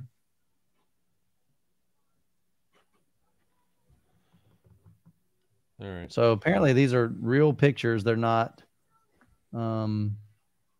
photoshopped or anything. Oh, that's Tecton. Wow. That's different. That's for sure. You would think that the horn would interfere with the mid-range, though, because it's covering it. So I don't know. That's something. All right. I asked him. We'll see what he says. Yeah. If he gets back to me. So again, guys, I haven't seen the video. I just saw some, like a clip of it. I saw the thumbnail. I'm like, what is that? So he says cheaper model, no beam forming. It won't be available in the US for a year. The waveguide is blocking part of the driver. I thought the same thing, Rick. Who said this? Where's this? I'm just looking at the chat. Oh, okay. Yeah. Yeah, I'm just looking at chat. This isn't Eric. So is that a coaxial driver? I don't know. Or is that just a normal? Okay, so he said Shane got permission to show their cheaper line coming out in China. Oh. And the thinking is to compete with Arendelle. So again, they definitely have a similar look. Tony says looks similar to Genelec. Jonathan says cheaper model with no beam forming.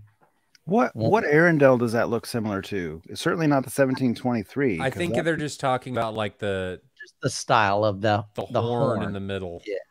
Yeah. Or the waveguide or whatever they're calling that. Yeah, because it's circular. It's not like square, rectangular. Let's see what else.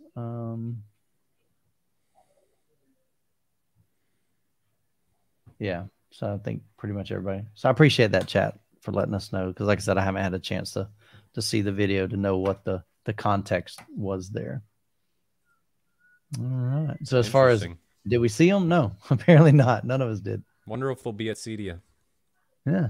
I don't know. Well, if they're shown in China, would they? Like if that's their market? I don't know. I have no idea. Would they bring it to the US to debut, or would they just do it at a show over there? No clue. Okay. Billy says, I thought they said it was designed by the same guy that did Arendelle, but I can't remember exactly. I would have thought that they would have designed them. I don't know why they would contract that out or something. I don't know. Yeah, I'm not sure. Okay. Yeah, I'm not sure. Interesting. Maybe Eric will get back with you on that. Marvin says, Jonathan, watch your sharpness video, NZ7 versus Epson LS12000. Were the projectors calibrated? If not, would calibration provide the sharpness boost that you illustrated? Stand by and let me look at the order that I released those in. I don't remember if I released that one as the third one or which one order. If it was the third one, they were calibrated. I'll check for you. So what he's referencing, Marvin, is Jonathan has his own YouTube channel. So if you're not subscribed to him, definitely look up Jonathan Von England on YouTube. So that was my most recent video, and they were calibrated for that one. So your answer is that they were calibrated. And the sharpness, I've kind of talked about this on another podcast, but just to make a quick overview, the sharpness on the Epson LS12000 isn't very great, in my opinion. Out of the 5 presets that come out of the box, there's image enhancement 1 through 5. You can customize the sharpness enhancement. I choose 3, and then there's multiple customization options you can do on it. And you can make it very nice by doing some customization. It's traditional that Epson seems to not really make their product look as best it can out of the box, where JVC does a better job with that. While I can make Epson sharpness look better than the default settings by multiple people's eyes, by the JVC standard on the opposite side, I really can't make it look better. Like their sharpness settings, in my opinion, that they have out of the box are kind of like where it's at. So when I had a group over here with a bunch of guys. There's about 9 of us, and we were taking the 2 remotes and playing with them, and we never got the JVC quite to be as sharp as the Epson. Now there's a difference in the sharpness. The Epson LS12000 sharpness is kind of like a digital sharpening, where the JVC has more like a film look. And there's a subjective preference there that some people, like I know one of the guys on the forum who knows a lot about projectors, his name is Nick. He goes by Sir Master on the forums. He absolutely prefers the film look of the JVC. There's a difference there. Even with the customized sharpness settings on the Epson, he's going to prefer that film look because it doesn't have a more digital image. But if you're just looking at real content, like side by side, the Epson in that customized setting has a sharper picture. If you're looking at small, tiny text, because the JVC is a native 4K panel, like say you open up Excel and you put an 8-point font on there and you put them side by side, the JVC resolves that 8-point font just a little bit better, a little bit better, because it's a native 4K panel. But with real world content and media content, in my opinion, the Epson is a little sharper with those sharpness settings engaged. So what you see in that video is fair. I think it's a fair attribute, and it's compressed with YouTube a little bit and that and whatnot, but you kind of get the idea. Right. So going back to the previous topic, Eric got back to me. Okay. and he said these will not be released outside of Asia. Okay. They're Asia market only. It's a traditional dome tweeter. So it's not a compression driver. It doesn't have the beam forming that they were talking about. It's not beam formed. Okay. And it was designed by them. Okay.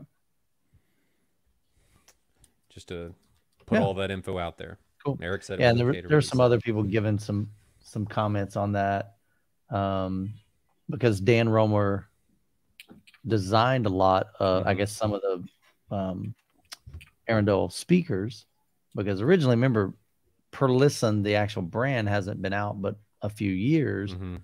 But Dan's been designing speakers and subwoofers for a long time for a lot of brands, almost like under the radar. You know, they would contract with him to design their speakers or subwoofers. Monolith, he designed a lot of their subwoofers, the THX series.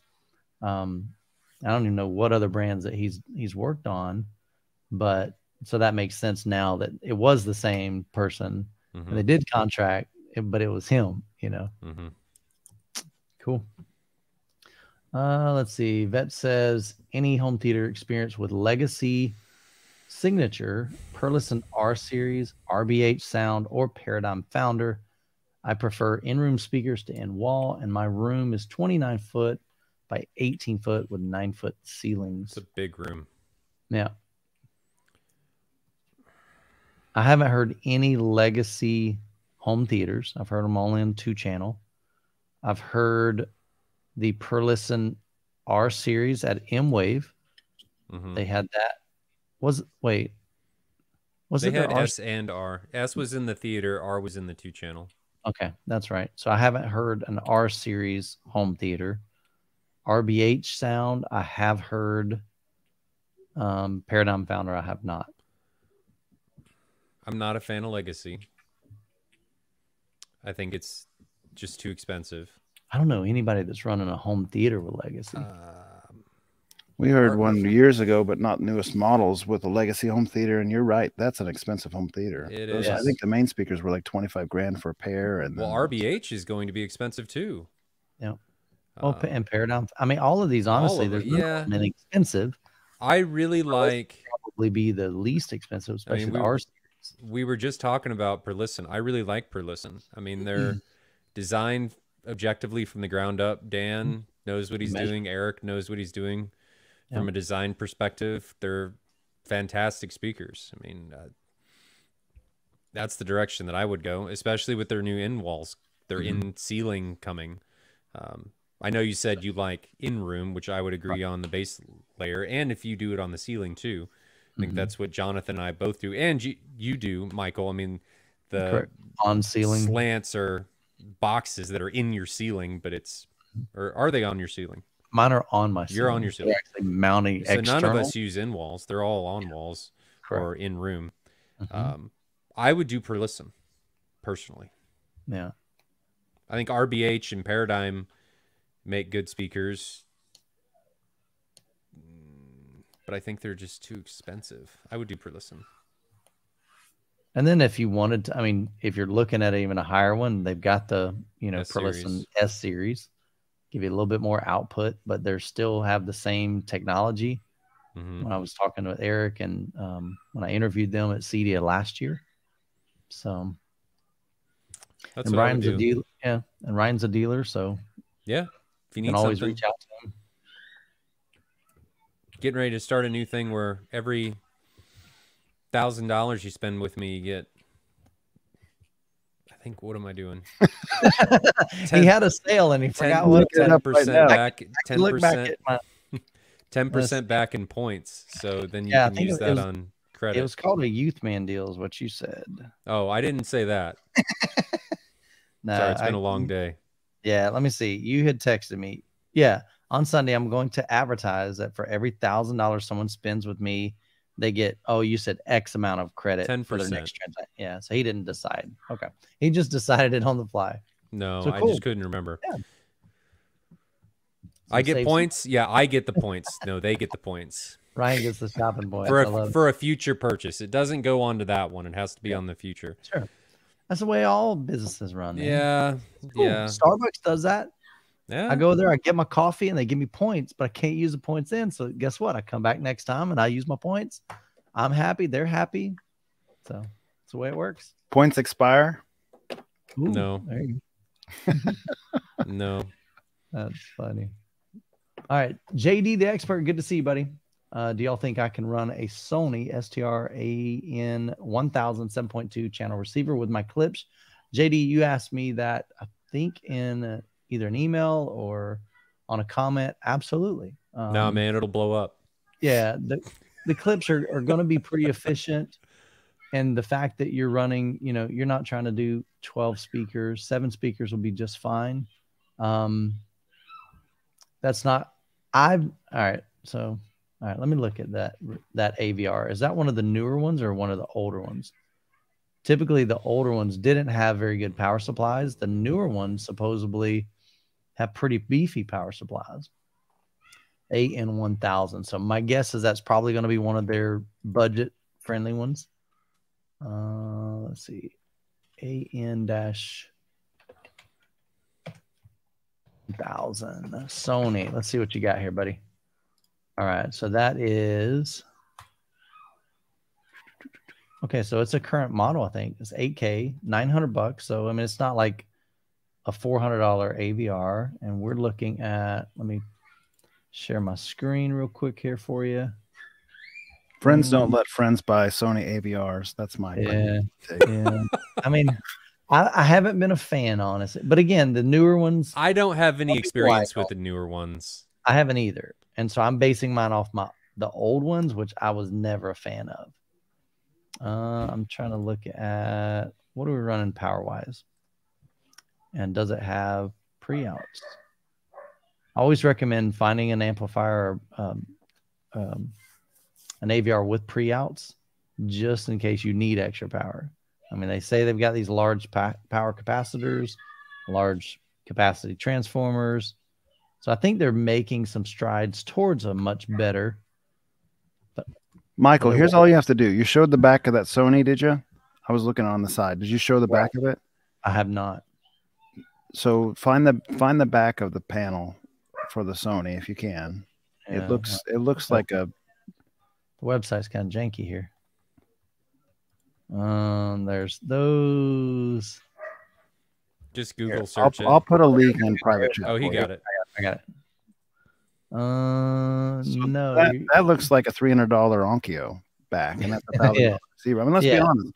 Right? Now the Denon 3800 goes on sale for $1,000 like every week. It seems like here, Ryan. We see that on those like some of the AB. What is this? What's the name of the shop that keeps running? Adorama keeps running that $1,000 3800.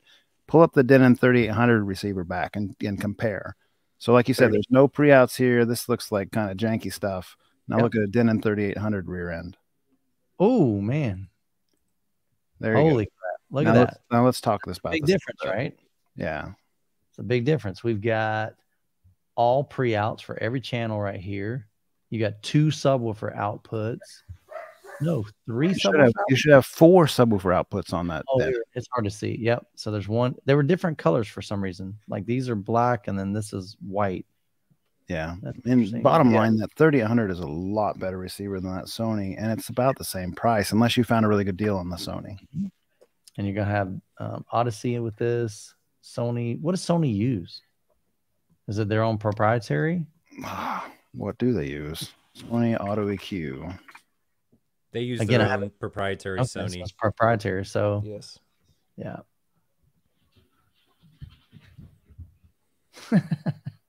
Tony said, Ryan, I need a $10,000 amp. Then my next purchase will be the Christie Eclipse. Did I say something weird? I don't know. I thought it was 10% back in points. He said, so if you spend $10,000, 100% off the next purchase. I think he's thinking Youth Man deal or something. I guess that's quite the Youth Man deal. Yeah, usually Youth Man deals are like, can I come live with you, Tony?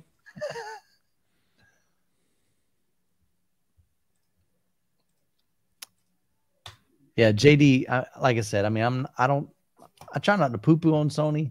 I just, in the past, I haven't been impressed with them, but their new ones are supposedly better, but I personally don't have any experience with it.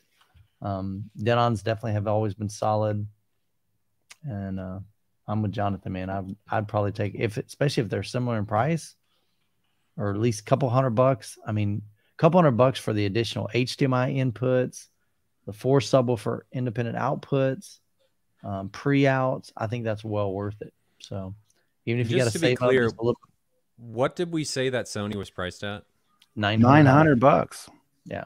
So it's not much difference. And Jonathan said you can get that Denon on sale if you keep an eye out on it, like Adorama, for $1,000.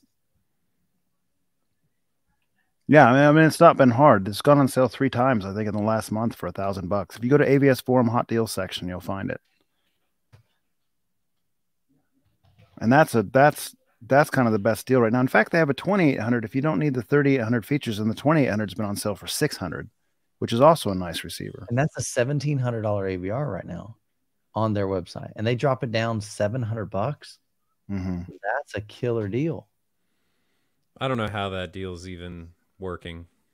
It's probably, I don't know. Adorama's legit. I bought multiple things from them over the years. I'm not saying they're not legit. I don't know how that's even happening. It's like, is that a lost leader kind of thing? I don't know. It has to be. Yeah. I mean, $700 off. They don't have that much markup in them. Yeah. Good advice there. Terry Steven, I like your last name, Terry. Do you guys use soundproofing? Green glue, staggered stud walls, multiple layers of drywall, getting ready to sheetrock the theater, and don't want to waste money if they do not work? Great question, man. If done correctly. So what does that mean? Well, I mean, just using and doing stuff, I think, if it's not done correctly, isn't going to do anything. Yeah. I think the best implementation of this that I've ever seen was a guy named Neb Runner on the forum, and we visited his theater on a Nebraska home theater tour years back. And I had my Omni mic with me, and I measured in his room right above the theater, and he had a room within a room, double drywall, hanging clips, all that stuff, green glue, everything, the whole 9 yards. When he was playing reference in his home theater, like a true legit reference, he had all do-it-yourself speakers, all good stuff. Above his room, if I remember correctly, and I could go find the forum post again, it measured 75 dB or so. So you're dropping from 115 dB to 75 dB in the room above. That's not quiet, but it's not also crazy, because like an HVAC system in a room will often make it 60 dB. So you're 15 dB louder than an HVAC system being on. And that's like, so you could hear that there was sound in the house, but it was not obnoxious. If you go above most home theater rooms in the room above and you're playing a reference level movie, it's going to be obnoxious. So it works. It's quite a bit of expense, and you have to figure out whether that expense is worth it or whether you'd rather spend more money on the equipment. That's kind of where I land. I'd agree. I mean, a room like that can cost you $50,000, and maybe for 50 grand, you'd rather have a killer system and just play it when your wife's not home. You know. You can give her $100 or $200 and send her off to the mall, man, and you'd be better off, right? Yeah, and when I'm saying 50 grand, I'm probably talking about do-it-yourself type expense, not hiring a custom installer. It's really expensive. Like and I think even at that point, there's potentially other alternatives too that'll get you room within a room, and you're starting to get into like Officina Acustica and Cinematech and a bunch of other finishing companies when you start to get into those price points, with them coming in and doing all of your stretch fabrics and custom acoustic implementations and things like that. It just depends on what level you're trying to do. Yeah. And the other thing is, if you just do kind of like, if you step back from that and you say, I'm going to do kind of a more modest thing. I'm going to put pink fluffy in the rafters. I'm going to do a single layer of drywall or whatever. I'm going to just do like kind of a inexpensive version. It might be, maybe it's 85 dB in the room upstairs instead of 75 dB. 85 dB isn't going to like drive your wife out into the street in madness. It's still, what's your priority? How much money do you have to spend? What's your take on what the value of that is? Yeah, it definitely can add up quick when you're trying to really just isolate the sound and keep the sound in the room. But again, we had Scott Newby on the channel. He has the basement. I don't know what your situation is, Terry, but yes, his front door was flexing But we were standing out in his front yard. I mean, I could hear it, but it wasn't like, I know the neighbors aren't going, oh my gosh, that Scott dude again. He's going nuts in it. And he's doing 150 dB. Most people aren't doing that. Most people aren't doing 14, 18-inch subwoofers in their theater room. And, you know, I have people ask me all the time, like, man, your neighbors probably hate you, right? No, they don't. I have a good relationship with my neighbors, and I'm very courteous of them. I don't crank it up at 2 a.m. or midnight. And I've told all of them, I said, look, if I ever disturb you, if it's bothersome, call me, text me. I will more than happy turn down my system. And I've been here 17 years and I've never gotten that phone call or text ever. And our homes are probably 10 foot apart. Well, maybe not 10, let's say 20. So it's not a big, I mean, it's not like I got an acre lot. While that's all true, I think the other part of this, though, is that acoustic treatments, or not acoustic treatments, but room design like this can also help acoustics in the room and not just out of Absolutely. the room. I totally get it, 100%. But what we're saying is that it definitely can, yeah, because Grant talks a lot about that. You know, his goal was to keep the sound in the room for several things, but he also wanted to keep sound from coming into the room, like his kids walking upstairs. But I'm not even just talking about things coming into the room. I'm talking about resonances and other things from affecting the actual acoustics. Mm-hmm. Those can also be affected. So there's a lot of pros to this.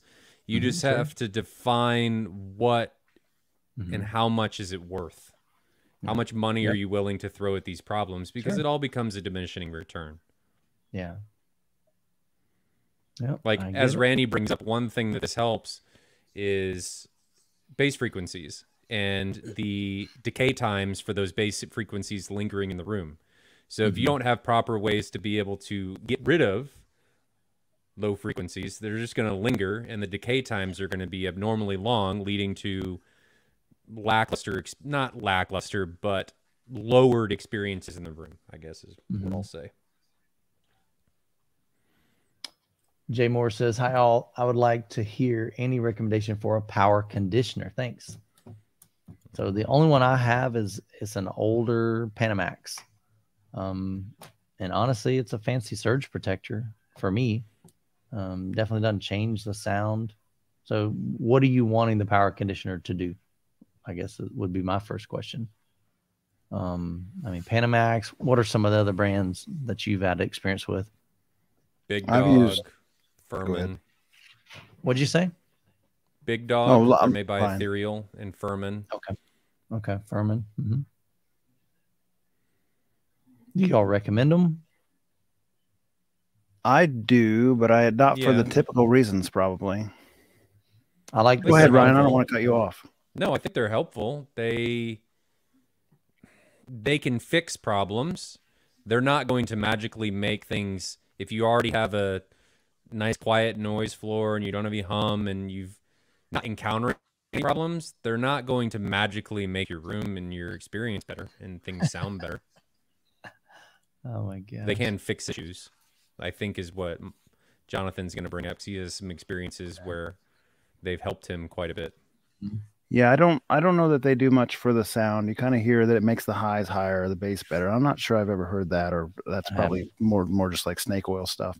Yep. But there was a very real difference in my old Epson 8350 projector when I had a power conditioner in the line and not. And I've tried several different power connectors and even APC like UPSs and stuff like smart power UPSs. The 8350 would flicker. It was on a common line shared throughout the house, and I would get a flickering on the screen, like almost like a light bulb flicker, you know, because it is a projector bulb. And with the power conditioner in place, it was a steady image. So it doesn't, this was not, some sort of, it was objectively different, clear to see, clear difference. More so than that, if you have good power, like I don't have that problem in my current house. This was my previous house. Maybe the lines were dirtier. I don't know. I don't have that issue. But another thing that kind of made me get sold on the idea of these power conditioners or these power, like you said, surge protectors effectively. Yeah. We had a lightning strike in our neighborhood when I had a Monster Power, was it a 5200 MK something or whatever, I think. And it had an LCD display on it. And it was lightning crazy outside. And I just happened to look over at the precise time that I needed to catch it. I looked over and I was watching that Monster Power to see if there was any problems with the power. And lightning struck the neighborhood, not our house, but it shut off all the lights and everything. It was a quick blip. Yeah. I was still looking over there when the power came back on, and I was hooked up to 110 power, 110 volt power, right? When that came on, that voltage readout showed 280 volt, and it clamped down and shut down and beeped and died. Well, I'd rather that monster power thing clamp down and die than all my other thousands of dollars of equipment in my rack that all came back to life. Nothing was hurt. So that thing, you know, sacrificed itself to make sure my other equipment didn't die, and it was worth every penny for that reason alone. I just unplug it. I do. I climb behind there. I unplug everything because we're the lightning capital of the world. So we get lots of lightning storms, especially certain seasons. And when it comes hammering, man, I'm like, all right, Jessica, I'm going in there. So I'll be climb underneath my cabinet, just start pulling plugs, man. But yeah, so I agree. I'll also just put a little spin in there that if you're going to buy one and you really want to have some like legitimate difference besides the surge protector aspect, you probably ought to be getting one that makes a genuine sine wave, right? So there's simulated sine waves ones, and there's voltage regulation ones that do a genuine sine wave, and you can get them like UPS backups, that kind of thing. They're called smart UPSs. If you're going to get something, make sure you get the real sine wave one, and you arguably might, I don't think our human ears can probably hear it, but at least it's legitimately doing something versus just being a surge protector. And they'll cost a little bit more, but they will probably help your equipment run a little bit better because you're not getting any spikes or anything. Like the one I have right now, it's a 5400 from Furman, Panamax, as it were. Furman and Panamax are the same parent company. And that has a legitimate sine wave. So it's taking what it gets from the wall and it's legitimately recreating the sine wave in perfection.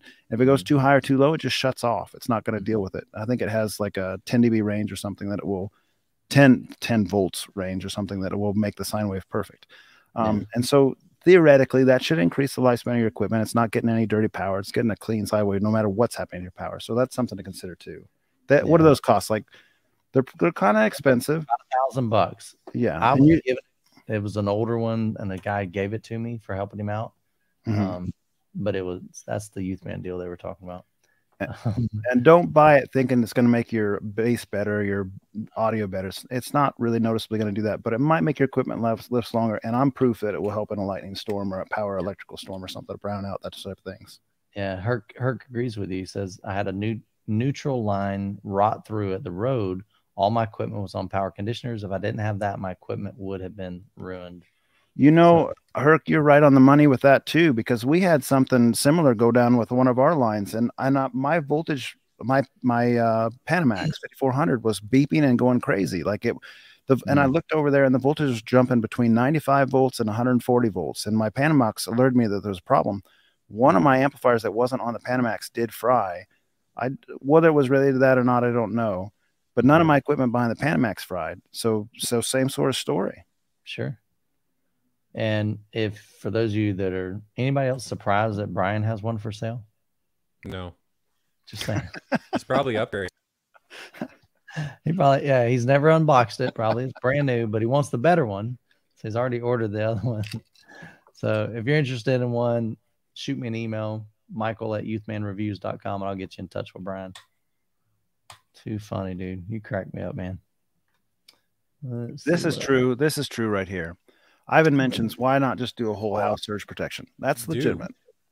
Yeah. Most people probably do if you have a newer house. And surge so not only surge protection, if you want to take that a step further, do a whole home UPS.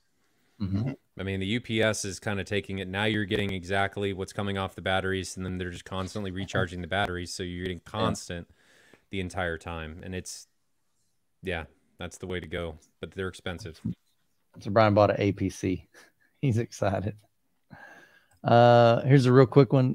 Was Monolith HTP1 at M-Wave? No, we did not have one at M-Wave this year.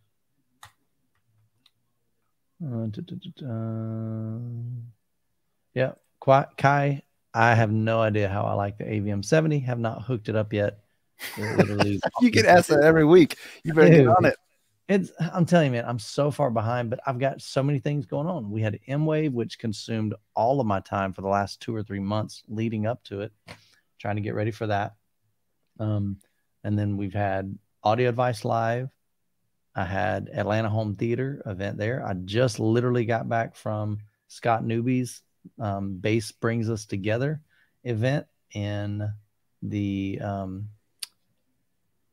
Chicago land area. I hear that's the term, because I think he's about an hour one direction from Chicago. But just got back from that, and I literally pulled in the driveway. 10 minutes later, we went live here on the AV experience. And then 2 weeks, I'll be headed to Cedia. So yeah.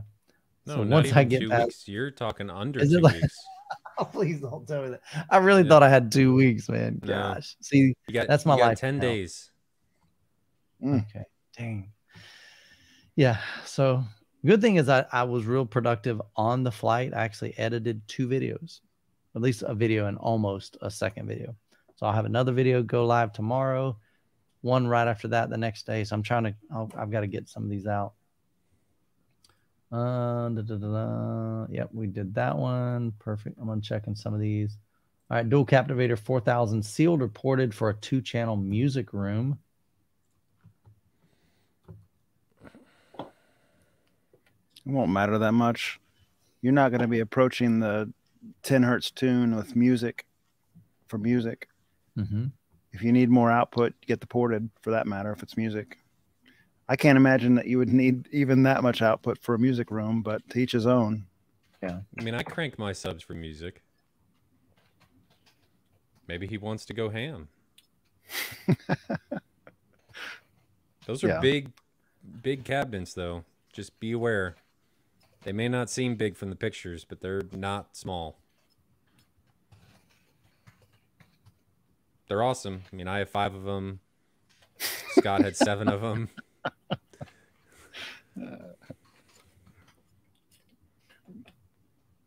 All right. Ray says, Denon 4700H, as with other units, to get Oro 3D, need setup to think that your overhead speakers are really up front and rear speakers. Does it sound just as good? I would not build anything for Oro 3D. Yeah, it's dying. It's a dead format. I don't even know if it's dying. It never took off. Yeah, how can it be dying if it was dead? I mean, there's very little content for it. I wouldn't. Well, to be fair, you can upmix anything to it, right?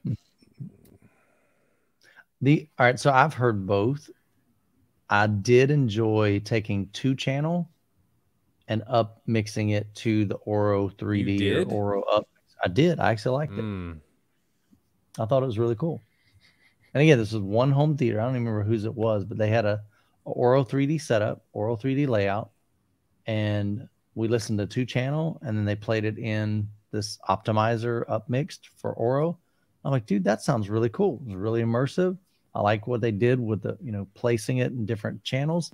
So I enjoyed it, but I wasn't like, oh my goodness, that Oro movie, playing it in Oro 3D. I didn't get the impression that, man, my ears really like that. So, but I did like it for 2-channel upmixing, but that was it. Oro 3D filed for bankruptcy in 2022, June of 2022, I'm reading. So yeah, they probably are dead. Well, Kaleidoscape did too, in all fairness. Yeah, but Kaleidoscape had they had a decent amount of. Yeah, but I'm just saying, like, stuff. Oro just never because, did. I mean, yeah, I'm just playing devil's advocate. I mean, just because somebody files for bankruptcy doesn't mean they're totally out of it. But yeah, so I'm with the agreement with you guys. Eric Johnson, I was at the last M-Wave and we'll be at the next. Appreciate it, man, with VIP. And will there be a day early and late? Oh, so he's saying he'll be there a day early as well as a day late to help out. Appreciate that, man. We definitely require and really just need volunteers to help out. You guys are amazing. Love the community. He said it was an amazing experience. Thanks to Ryan and Michael for putting these together. We appreciate you, man. We're just trying to do something different in the space, trying to create some cool experiences that you're just not going to get at any other AV event that's out there. And we've got some great ideas for this year, some better ideas for next year. So we've got the dates on the website. Don't have registration yet, but at least mark it on your calendar, June 21st through the 23rd. of 2024. You can get some. I've got lots of videos from this past year, so you can check those out on the website. There's a newsletter. So, heck yeah, man. Appreciate you, brother. Last topic. What's that? Just real quick. We got a comment saying that Oro regrouped after the bankruptcy. So there you go. I think did they get bought out too? Maybe. I didn't find that, but I'm looking for it. A gentleman that owned it. It was Winfried, I think is his name. I'll say who owns Oro. And you guys in the chat, if you know, is there a new ownership besides? Is it Wilfried or I think it's Wilfried? Yeah, I still don't think it would matter, and I wouldn't build a system around it because there's just not enough content for it. Yeah. They never took off here in the States. That's for sure. I don't even know how much they've got overseas, but they do have more overseas than they do here in the States. They were bought by a private equity firm, Tarhoya says. There's new owner, and he was pushed out of the company. That doesn't sound very promising. No, they might have some internal issues they got to work through. So, Eric says, I go 5 dB hot on the center, 10 dB hot on the subs. Interesting. Why are you going 5 dB hotter on your center? I hear a lot of guys doing that. They're boosting the center. Distortion. Usually that happens when it sounds like muffled content, and things get muffled a lot of times due to distortion, so that you end up pushing things hotter to be able to get or be able to understand the content that's coming out. Yeah. So as far as the Youth Man Harmon curve, all that was way back in, I mean, we're talking, I bet that video is 4 years ago. People were asking about the Harmon curve, and so I found where that was. I downloaded it, actually uploaded it to my website. So if people wanted access to that, they could get it and use it on their system. So, but even that is kind of interesting, because there are people saying that the Harmon curve was never really designed for, everybody to use. Like this was an application, a specific room, something to that nature. So there may not be like, hey, this is the recommended, but a lot of people tend to like that. But the good thing is try it with it, try it without it, see what sounds better in your room and to your ears, and go for it, man. So we're getting called out. What's that? Oh, hang on. Where are we at? I already put it on screen. I know, but it's easier for me to see it over here than on the screen. It's bigger because I'm blind. He says, typically these guys don't have experience. Oro 3D 11.2 will probably crush their system. Top center, try beating 2 center channels, and a voice of God just spitting fire into your environment. Man, I forgot that I have a voice of God and 2 centers. Yes. Oh. How many speakers do you have in your setup, Ryan? There's 30 channels. So you have the ability in your system. Yeah, I can do it. To do almost, I can do whatever I want. 3D, DTSX, the whole thing. Yeah. Dolby Atmos. And guys, Oro 3D, when it's done correctly, is amazing. Yeah. Like, it is amazing how they've done it. My point is, there is no sense in building a system around it right now because there's not enough content. It doesn't make sense. From a fiscal position, it does not make sense to build for something like that. I did it because when I was building the theater, we just put wire drops everywhere, and I had extra speakers, and I'm like, well, I can't sell these because they have holes drilled in them, so why don't I just put them on my ceiling? And that's where they went. So I've got dual centers, I've got voice of God. I have more speakers on my ceiling than I do on the ground. So yeah, so he says Oro 3D is becoming more common on most receivers. Actually, it's been common on receivers for a long time. Probably the past 5 years that I've been, well, probably 4 years at least. We've seen them on a lot of, especially the Denon Marantz. They were all doing it. They had all the formats, which was great to give consumers choice. He said it's getting more and more traction. I don't see that happening. It's not dead. That's cool if you prefer it. Nothing wrong with that. Oro 3D with voice of God and top center sounds better than Dolby Atmos. I think with actually mastered Oro 3D content, it can be fantastic. It can be the best. but it's very hard to make because there's a lot of things that have to be done with it. I think it actually has to be recorded in a very specific way, and it's very difficult for studios to do. And when it's done, it is amazing.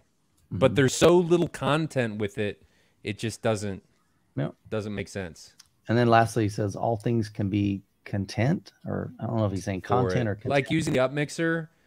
Okay. Stop being biased, Ryan. Look, this guy's being ridiculous. You think we haven't heard these systems? I spent 6 hours on Thursday night last week in an Oro 3D setup room, and we spent a lot of time on the Oro 3D demoing it out with Oro content. Yeah. We've heard it. All of us have heard it. So you're wrong on that, man. And we have heard a lot of different systems as well to compare. Yeah, I've been to over 51 home theaters. 51. Now my speakers, and like I said, I've heard aren't good enough. I've heard not a lot, but I've heard several that had an Oro 3D setup, and not one of them is on my, man, this was life-changing, game changer for me. Not one of them. And again, I'm not hating, and this is my preference, just like you have a preference, and I'm cool with that.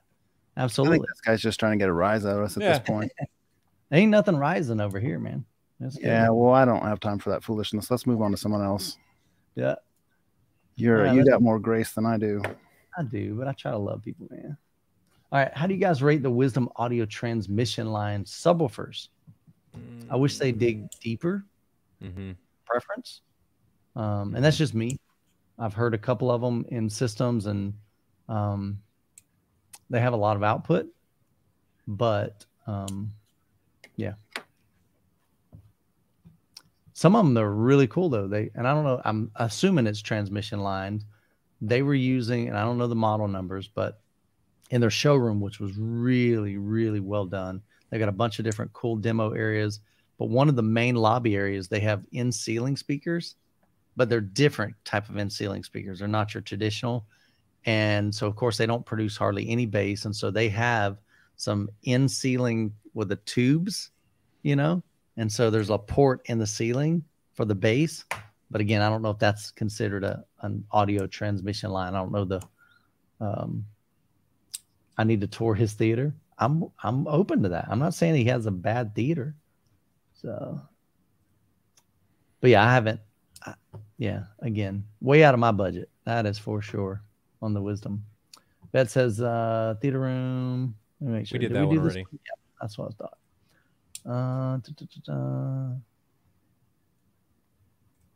We kind of covered that one, right? One second, subwoofer for room. 95. Oh, okay. But on the Sun and dialing it back on the system. Oh, on the sub. Is that wrong? Why 95 dB? Maybe that's just an example. 10 dB hot. So that's not quite right. That is actually wrong because you have 10 dB of dynamic headroom. So if you're trying to do, not wrong, because we all just told you that we do 9 to 14 dB hot. So if your preference is 10 dB hot, that's fine. But it's not, you're not supposed to calibrate. Your subs are still supposed to go to 75 dB if you've got a commercial retail AVR, or 85 dB if you've got like a Storm Audio, for instance. And then that 30 dB of headroom to go to 115 dB. I'm sorry, from 75 to 105 for speakers, and from 75 to 115, which is 40 dB of headroom, is built into the dynamic headroom. So 95 isn't really accurate unless you got a Storm processor and you want your subs 10 dB hot, basically, is what that amounts to. So your speakers and your subs should be set to the same level relative to your receiver. And then the headroom is built into the track. Like the LFE track has 30 dB of headroom if you're 85, and the main speaker track has 20 dB of headroom if you're set to 85. Does that make sense? Like the dynamic headroom, that's dynamic headroom. It's not, you don't set a different level.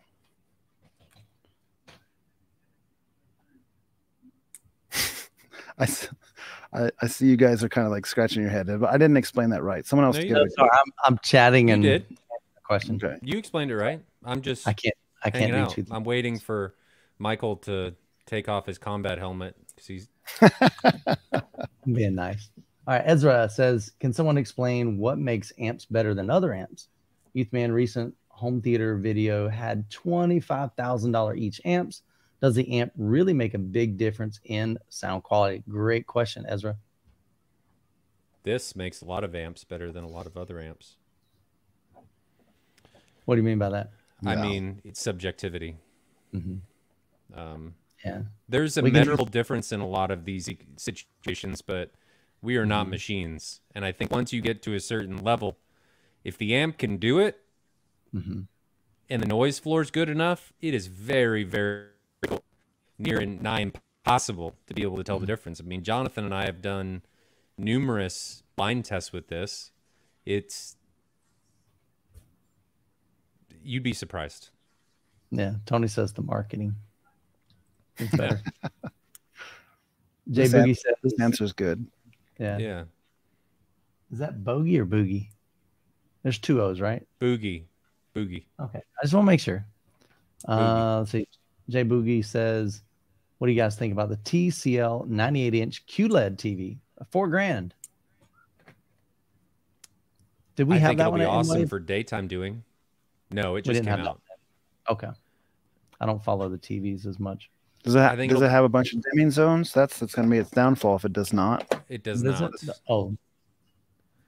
It does not. So for daytime viewing, I think it'll be fine. For nighttime viewing, no.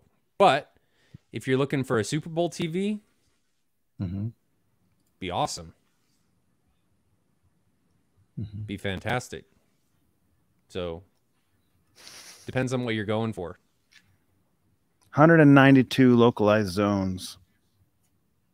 So that's not like, isn't a lot like in the thousands at this point? Yes. It's not a lot. So that seems like a lot of money for a 98-inch TV. No, it doesn't. No, I'm saying like you're spending $4,000, but you're not getting what. Yeah, but it's a 98-inch TV. It's the trade-off is size. Okay. So it's typically a 98-inch TV. Samsung, I think, has one that's below $10,000. Okay. So it's like your budget-friendly 98-inch QLED. Yes. Okay. Makes sense. Yeah. Scott says, how did you place Atmos in your room with the lower ceiling? Oh, I think he was talking about Scott. So honestly, Scott's setup, he's got some limitations. Remember I told you, if you were here earlier, there's a back wall that prevents him from pushing Atmos over. It's really kind of, it's within it's a small area. They're only a few feet apart from each other. So the angles probably aren't exactly ideal on that. But again, he's got a limited setup to work with. Yeah, I just recommend going to the Dolby Atmos website and checking out there, because everything's about angles. You're looking at proper angles, and they give you a range. So check that out. Steven from Home Theater Gurus has a lot of videos on that. So definitely do some research there. Randy says, what amplifier do you use to power your Boss Hover platforms and your setups? I don't have a Boss or Hover. I'm not sure who he was asking.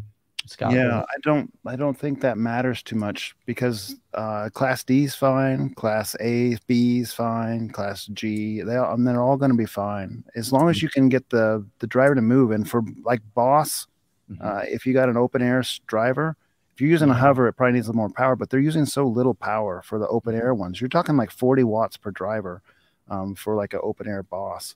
With the Hover ones that use like the inner tube around there, then you do need more power, but it doesn't really matter that much. Just get an amplifier that's rated for the right power. You can go to ABS forums and get some ideas. Yeah. We've kind of talked about cheap options before. If you're looking for something cheap, you can get an old Crown XLS amplifier on eBay for next to nothing, like $100, $150, $200 for like, I'll give you a model number, XLS 402 or XLS 802. They're just dirt cheap, and they're very powerful, and they're very reliable.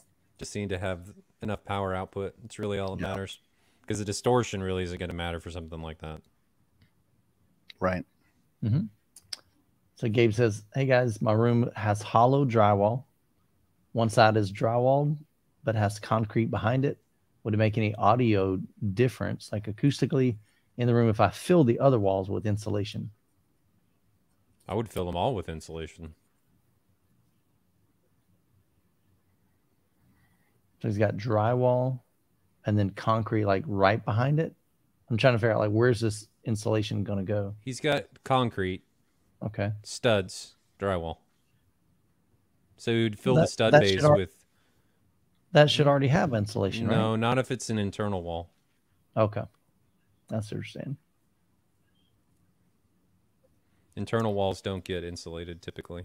Is this a new room, or do you hear any difference now? That'd be my question. Like, are you chasing phantoms, or do you hear of a problem that you're trying to fix? And whether it's the drywall or the concrete wall behind it, I don't know. But I've talked about this in multiple podcasts. My room's asymmetrical, and this is an outside wall to the house. So that's kind of the same scenario. It would be a drywall with concrete right behind it.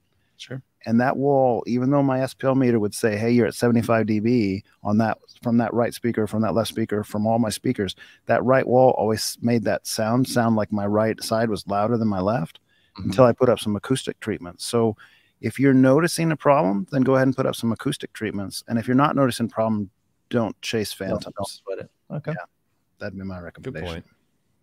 Is Roxwool, is it Roxwool? I thought it was rock wool. I think they call it rock wool. Yeah. Is rock wool worth putting in wall ceiling for soundproofing? Sound absorption? Yeah, sure. He's saying proofing though. So you're not going to stop a 100-foot bass wave with rock wool? No. That's right. Okay. It'll the wavelength's too long. You need about a quarter of the length of the wavelength for you to really do any significant dampening, and a half is even better of the wavelength. You're talking bass wavelengths at like 20 hertz of like 80 feet. So unless you're going to put 20 foot of rock wool in there, you're not going to stop those 20 hertz frequencies is what it amounts to. But yes, it will diminish the high frequencies, and it will help in that regard if you're building a room. Martin says, how do you set up bass shakers actuators if you need an LFE signal without room EQ? Have a Denon 3700H with multi-EQ X with a mini DSP 2x4 HD. So I feel like we gave that pretty recently on another video, right? Was it was it like 3 weeks ago maybe that we talked about that? Is that right? Something like that. It was a couple weeks ago. Go dig through the archives. I wish we could give an exact date, because we spoke on this at length, actually. Yeah. So it's a big topic, longer topic. Yeah. Okay. I think it was our last podcast when we were all three together. I think it was 3 weeks ago at this point, right? So look back and find one with all three of us. Well, maybe before your guys' break, before the 2 week break or whatever. Is that right?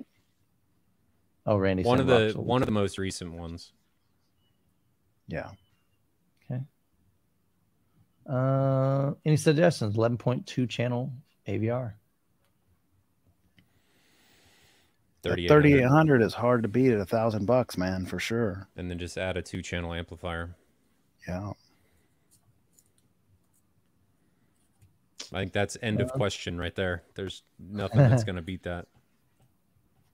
Jamaica Social. So you could also say the Onkyo RZ50 is very popular in that same range, but it might go over $1,000. It might be like even then, $1,200. I trust the brand of Denon and Marantz more. They've been doing this for a lot longer, and Onkyo's just too new back into the game for me to recommend them over. They kind of dipped out for quite a while. They're too new back for me to recommend them over Denon and Marantz.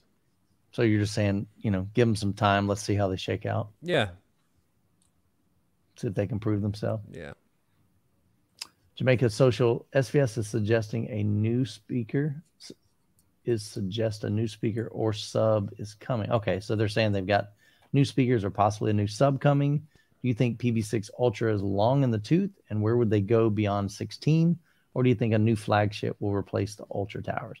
Honestly, this is just all guessing and hypothetical, so I'm not sure it really brings much value to the community by just saying what we think on that. I just always say, just wait, give it time. They'll announce it. I imagine we'll know in the next couple of weeks with Cedia. They kind of hinted at that at M-Wave a little bit, that there was a new product coming that was going to make a lot of people happy, but they didn't really specify what that was. Yeah. So we're literally guessing. I mean, who knows? No, I'm serious. Soundbar would be a big thing for the market. I mean, there's not a lot of good sound bars from companies that know what they're doing. And I think that would be people will hate me for this, but I think that would be good. Yeah.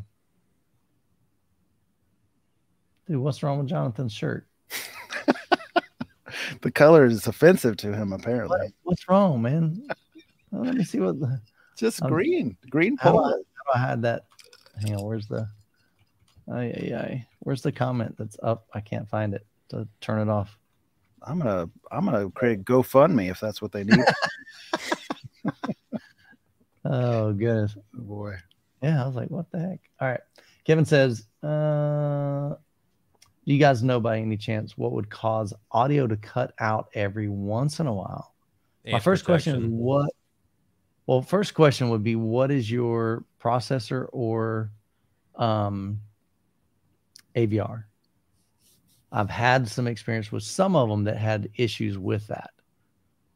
You could see the video, but the audio would be there. Like, I mean, just sometimes it just stop. Could that be HDMI issues, like handshake issues? Possibly. Potentially. The thing that comes to my mind is I had a darn banana terminal that came loose on one of my things, and it was kind of shorting out every once in a while and cutting out the audio. So check all your connections. It would shut out the audio on your whole AVR? Just that channel. Wow. Oh, no, he's talking about like audio cuts out. Like, I'm assuming like he gets no sound. Okay. He's everything's going, and then all of a sudden he doesn't. So let us know, Kevin. Likely a short of some sort. Just check your wiring. Shorts or protection is what I'm going to say. Oh, like I said, I've heard clipping or something. Yes. I've heard some that, like I said, they just had some issues in that area. So look what SO getting a lot of love here. Not that the shirt's not offensive. Just his face. Wow. Get out of here, Tony. Dang. Yeah, so honestly, there's a lot of questions. So OSU Fanatic 1980, Ryan, in the last video you mentioned going 2.1 ratio on a new screen. Could you give a 2-minute summary of why you chose that ratio and if you plan on masking or anything? So that definitely is not a real comment. No. Well, Chirpy's doing the same thing, isn't he? I don't know what ratio he's using, actually. I don't know. I heard that he was doing 2.0. The big reason that I'm doing that is, one, it's different. Two, I think 2.0 fills a wall really well. So if I want to do like floor to ceiling, side to side, 2.0 does really well. And then with an NV, it allows me to stretch and manipulate any of the content a lot easier without perceivable distortion is where that comes from. So a few different facets, but that's really why I'm doing it. Don't really have another answer, but 2.0 will be the next one.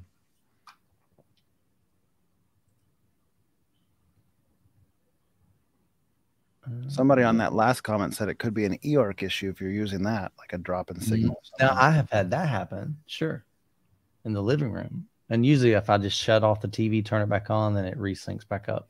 But normally it doesn't drop out like as I'm watching a movie. It just, when I first boot it up, it doesn't sync right. So I'll have to shut off the TV, turn it back on. So sometimes it does that. But I don't know what would cause it like mid-movie. Austin says Focal has a crazy sale right now.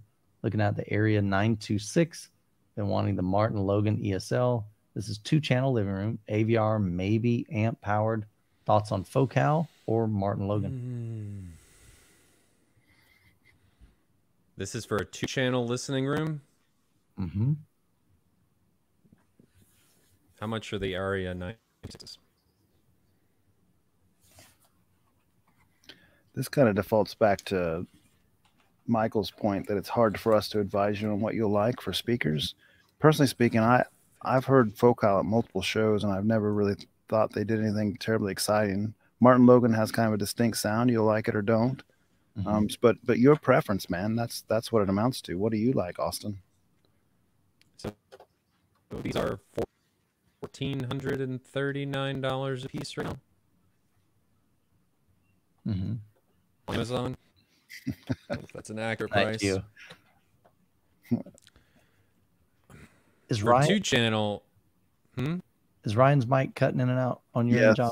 Yes. Okay. I wasn't sure if it was me or him. My internet's doing some weird stuff. You got that Dollar Tree Wi-Fi? What's up, man? Yes. Martin Logan for 2-channel, no question.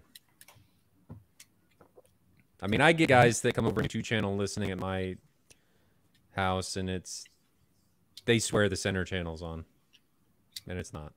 That's just, there's something magical about Martin Logan electrostatics for 2-channel, and I don't think really very few brands are going to be able to emulate that. Is there a big difference in price on the Area 926s and the ESL? No. Or are they similar? Okay, they're similar in price. Okay. Some reasons I was thinking the Area. I'm not familiar with the different models on Focal. Okay. Yeah. Just checking. And if you want pricing, I sell both. Focal MW and Martin Logan. Yeah, I'll sell you either one.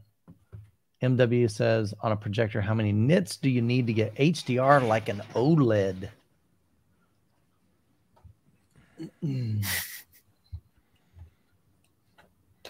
I don't think you can really, not any projector I've ever seen. You guys have seen those Christies. Does it get there? Eclipse, yes. Yeah.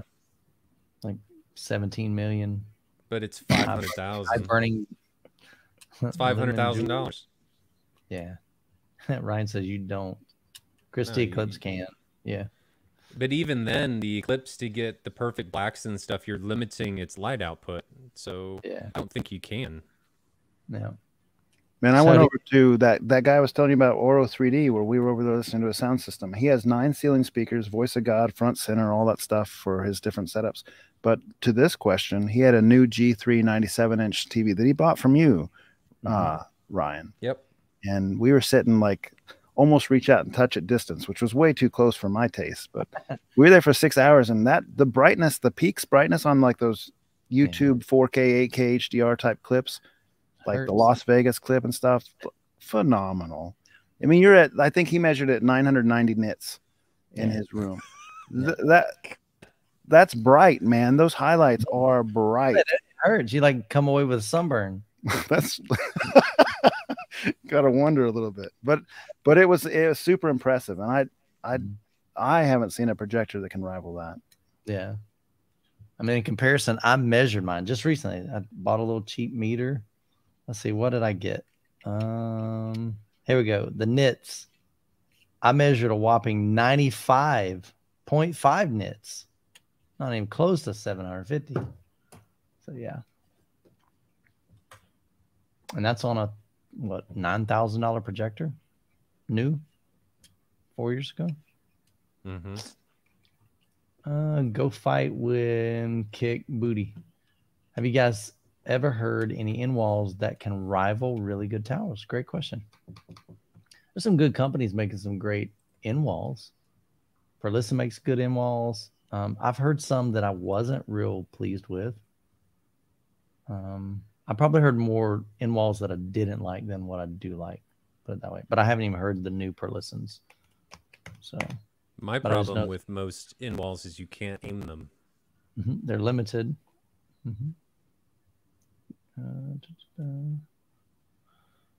But as far as which ones, I mean, I've heard some, yeah. But have you heard that rival really good towers? I have not. Like a true in-wall or an on-wall? He's saying in-walls. In-wall? No. Well, the Perlisson S7i. Yeah. Now I've heard you can't aim it. So I've heard some of the Wisdom Audio in-walls, and I'll be honest, man, they were that was one of those that kind of woke me up like, okay, these can actually sound phenomenal, but they're crazy expensive. Yeah, Wisdom in-walls. You're bordering on the line of, is that actually an in-wall? I mean, it's... Right. And that's what MW is saying. He's like, it like is the wall. Like they're standard. No. That's like, it's the same. The only one that I think that would come to mind with that are the high-end Martin Logan stuff, Perlisson,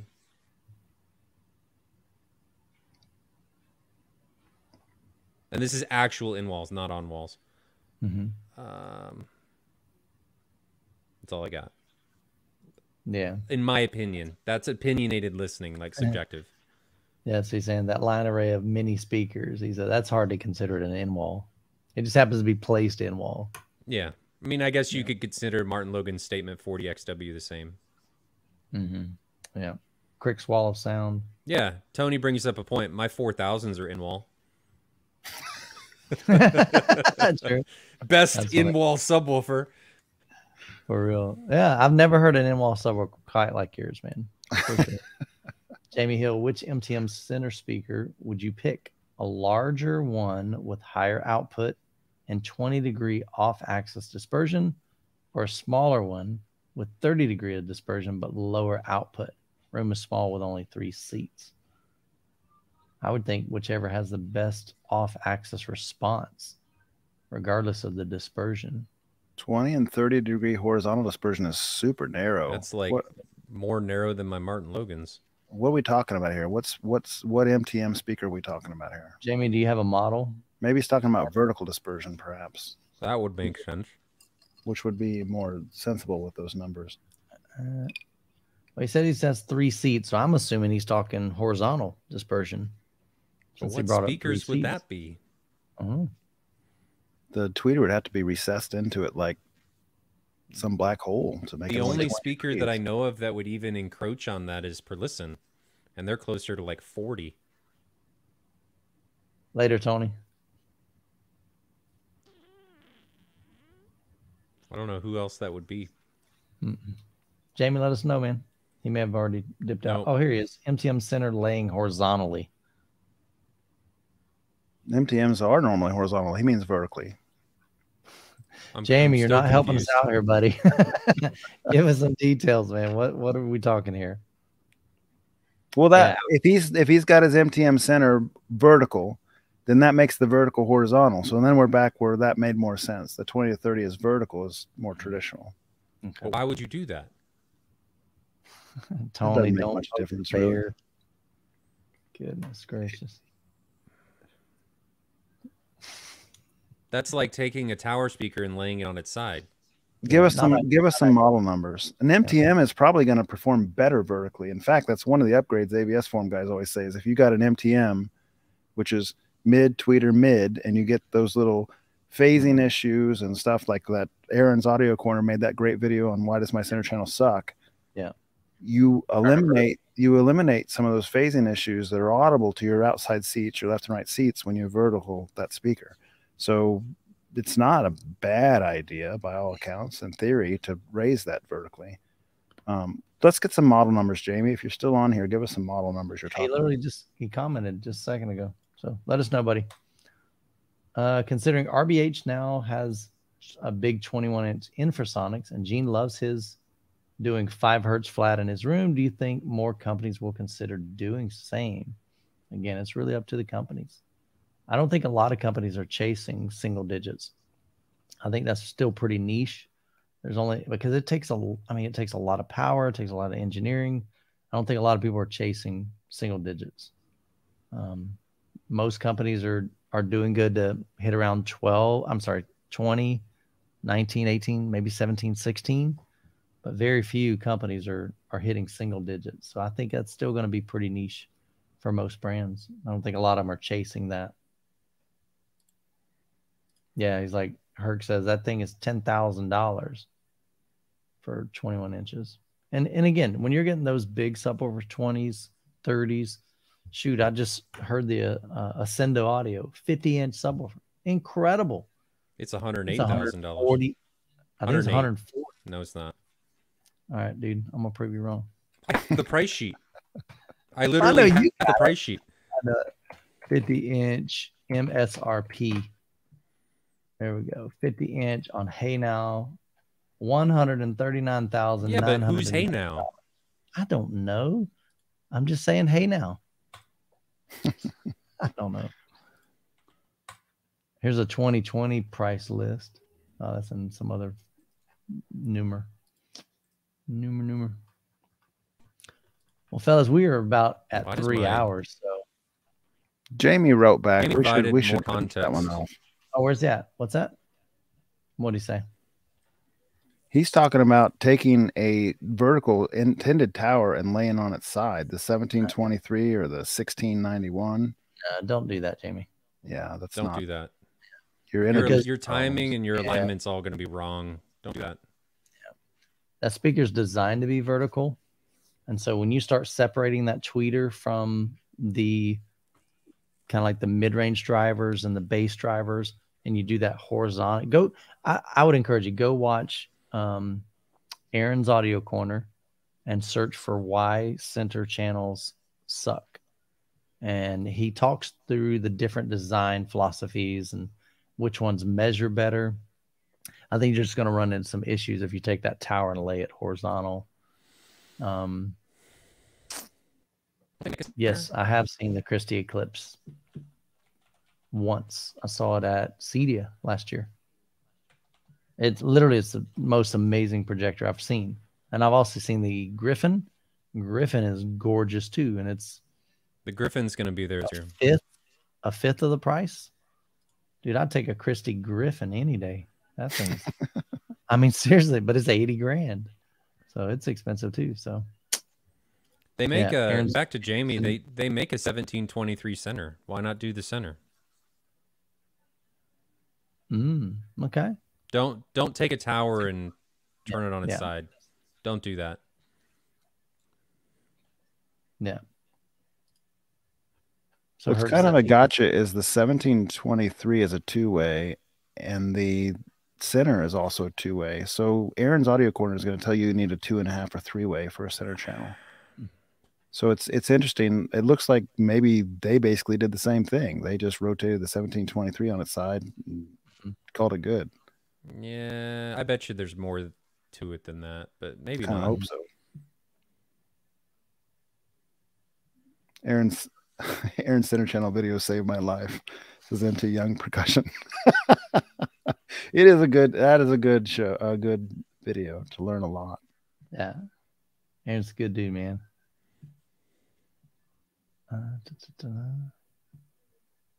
Yeah, Randy said he's seen the Eclipse. What did you think of it, Randy? It's pretty wild, man. And yes, Starlight, I've seen the videos of the 80-inch, but I haven't. I think the only one that I know of is over in Germany. At their showroom. Yeah. If you want some S4, well, not the S4Ss. I've got S4Bs from M-Wave. Yeah. I actually think I have some S4Ss. So I think I have 4 of them.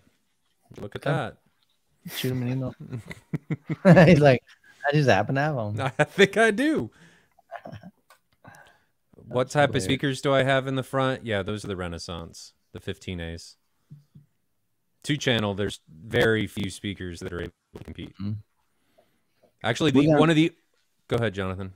No, I was changing topic, so finish your topic. One of the only speakers, and this has been the hardest thing about me thinking about my new theater that I'm designing, is trying to find a speaker that does home theater and 2-channel really, really well. And it was something that I was really racking my brain on until I went to Atlanta Home Theater, and then that changed. So there's very few speakers that are able to compete. If you're doing 2-channel, electrostatic's amazing. Yeah. Mike says bookshelf or normal center. I'd take a bookshelf. If you can do 3 identical bookshelves over a bookshelf, horizontal center bookshelf, I would. While I agree with that, you're going to be hard pressed to be able to tell the difference. I think you're going to get more cohesiveness though. Because I know when I went to an identical LCR, dude, that was awesome. But was it subjective? Because you couldn't fast switch. It could be 100%. So my point with this is we're kind of going down the rabbit hole of, are there measurable differences and is there comb filtering and stuff? Absolutely. But the thing is, can you hear it? And I don't know. I'm just saying, you may find that it may not be as big of a change if you can't. Maybe we should do that at M-Wave next year. If you can match them, that's pretty important, and probably more important than the comb filtering concerns and so forth. Because how many guys in here have had a certain speaker line? Like I had Wharfdale Sapphire, for instance, right? 2 towers, full towers with lots of drivers, tall up to here on my chest, and their little Wharfdale center speaker was like this big, and it was an MTM, and it sucked, right? You know, so matching bookshelves, I'd absolutely take it in that case. If you're talking about dropping a 1723 on its side, then you know maybe the jury's still out. But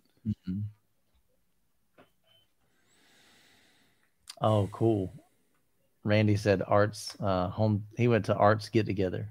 That would have been a good one to go to. Yeah. So Art invited me to his, and I just couldn't make it. I had some other obligations. But at Scott's event just this past weekend, there were some guys from Michigan, and they were saying, "Hey man, we really need to get you up here because we got some cool stuff." And Art's one of those. It would be on the way. So I told him, I said, "Come up with a plan. Let's figure out what how many there are and the distance between them, the logistics, all that fun stuff." So that's funny. That means, man, it's 3 hours. Holy cow, dude. So here was my topic change, and maybe we can end on this if there's not any other questions. Hit it, man. So the elephant in the room is this little scratch above the eye for Ryan. Hang on, where? I know a little something about that, but I want to hear the story. I want to share the story, and then I want to brag on you a little bit, man, because you did something epic at that little firefight. I didn't do anything epic. Yes, you did. So we went shooting. And Sheldon and I, Carp, on the forums, we're both newbies with guns. We haven't shot very much in our lives. I shot in college and haven't shot much since, but we got a couple rifles and we wanted to take them in. And Life of Bliss and Ryan here took us out and showed us the ropes, showed us how to clean our guns and sight them in and everything. And we had some fun shooting. And at 100 yards, they had target, and that center bead was this big. And I'm telling you the truth here. Ryan shot a round through that center target, centered at 100 yards. Wow. Amazing. Sheldon and I were like, what just happened? How did you do that? That's pretty remarkable. You got a dude in the bushes shooting it from the back from like 10 yards. That's what it was. It was. I thought I got a picture of it, and I was looking through it to show it, but I didn't grab a picture of it, which makes me sad. No, I was just trying to sight in I got some new toys, and I was just trying to sight it. And evidently the Remington 700 I got's a good one, so it'll be nice to keep. But this is from the last. We were just packing up, and we were shooting from about 225 yards, and the slope was like this, and I didn't have a good position behind the gun, and my shoulder was kicked out a little bit. I was at a really funny angle, and the scope came back and got me. So it was. So after his shot, it's warm out there, so he's wiping the sweat off his face, we thought, and then we noticed the blanket that he's wiping off his bloody, and we're like, what just happened? Did you get hit with your casing, or the scope came back and kissed me? But it's mixed him up pretty good. The scope's fine, and that was all that mattered. Yeah, it was fine. Yeah. Scope kiss of love, the comments say.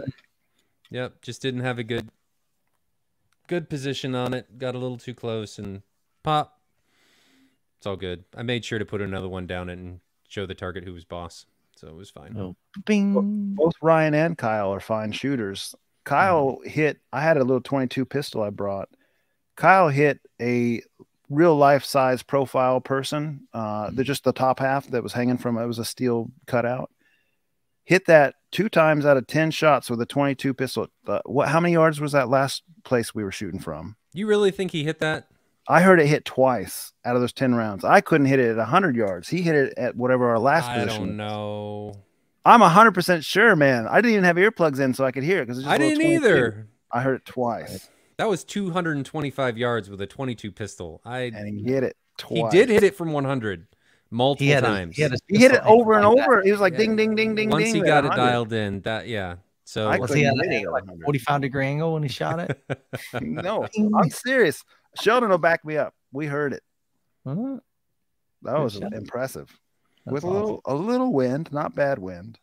Yeah, and Finster, the scope's fine. That was what I was concerned about. This will go away, so I'm not worried about it. Yeah. Was that a 700? Yeah, it was a Remington 700. So Magpul is that model. Did you get a picture of that target you hit at 100 yards? Man, that was ready for a trophy. Oh, it was nothing. So he's like, oh, it was nothing. We got to get Jonathan out more. All the time. See, that's what I'm talking about. Tar Hoya right there, man. The there was a guy in Bush 10 years. Yeah, rocks. exactly. That's right. His wife was in the corner helping him out. No, the center of that target was no bigger than this little Apple TV remote circle, and he hit it smack dab in the center of that. That's little awesome. target. I got lucky. From 100 yards? From 100 yards. Wow. I would not be able to. I wouldn't be able to hit the big dude. Full dude, man. You were the guy in the bushes throwing rocks. I was. I can honestly say I wasn't. I was actually in Chicagoland area, getting the 150 dB crush from newbies, 14, 18-inch subwoofers. So the testament of that too is that, hey, these are 4 guys that met in this hobby, and now are friends, and we hung out doing something completely different, shooting weapons, just having a fun day. We spent, well, you guys went out there even earlier than us, but we were there till 4 or 5 in the afternoon. Or that's when I got home, I should say. Probably left about 4. Yeah. So you guys, I mean, you went out there and shot shotguns before we even got there with the rifles. Yeah, I was out with Kyle since like 8:30. So we did. That was a good day. A bunch of, and we were out playing pool, you know.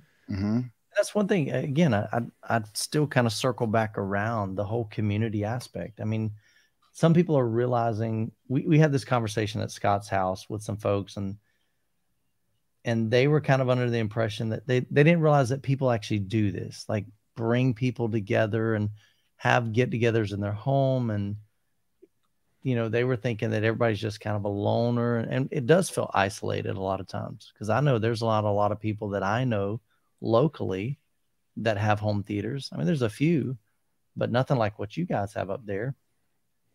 But the fact that we can share life together, we can share. I mean, we had a gentleman that had a really tragic event just within the past couple of days, and we were able to share that experience with him, you know, and at least kind of come around.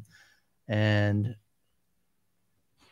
to me, that's just the bigger picture. I mean, yes, speakers are cool, amplifiers are cool, you know, getting a scope kiss of death is cool, but just doing life together, man, having fun, laughing like we're doing here tonight, you know, building relationships and friendships. That's what it's all about. And that's what we hope that we're doing here on this podcast, that I do with my channel, that, you know, the home theater crawls that you guys do in your area, and Scott's event and M-Wave, all of these things.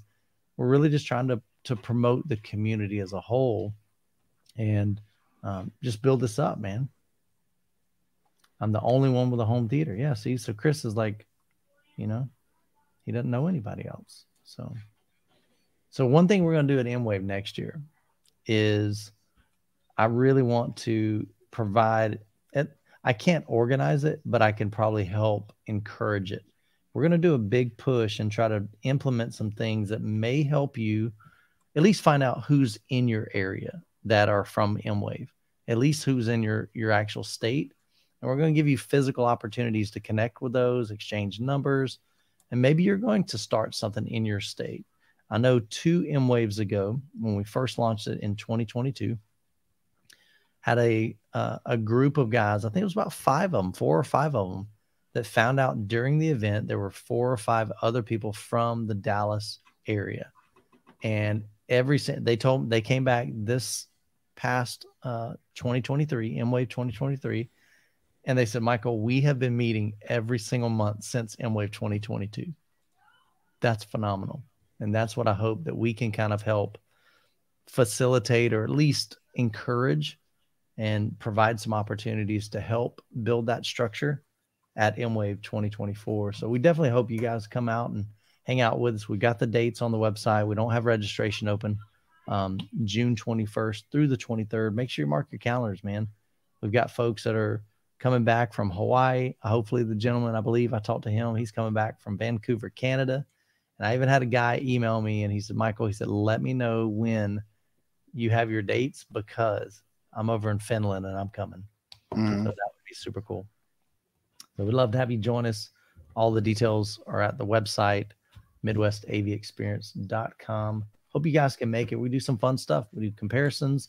We do full Dolby Atmos experiences. We do home theater tours, some of the local guys in Kansas City. And we build community.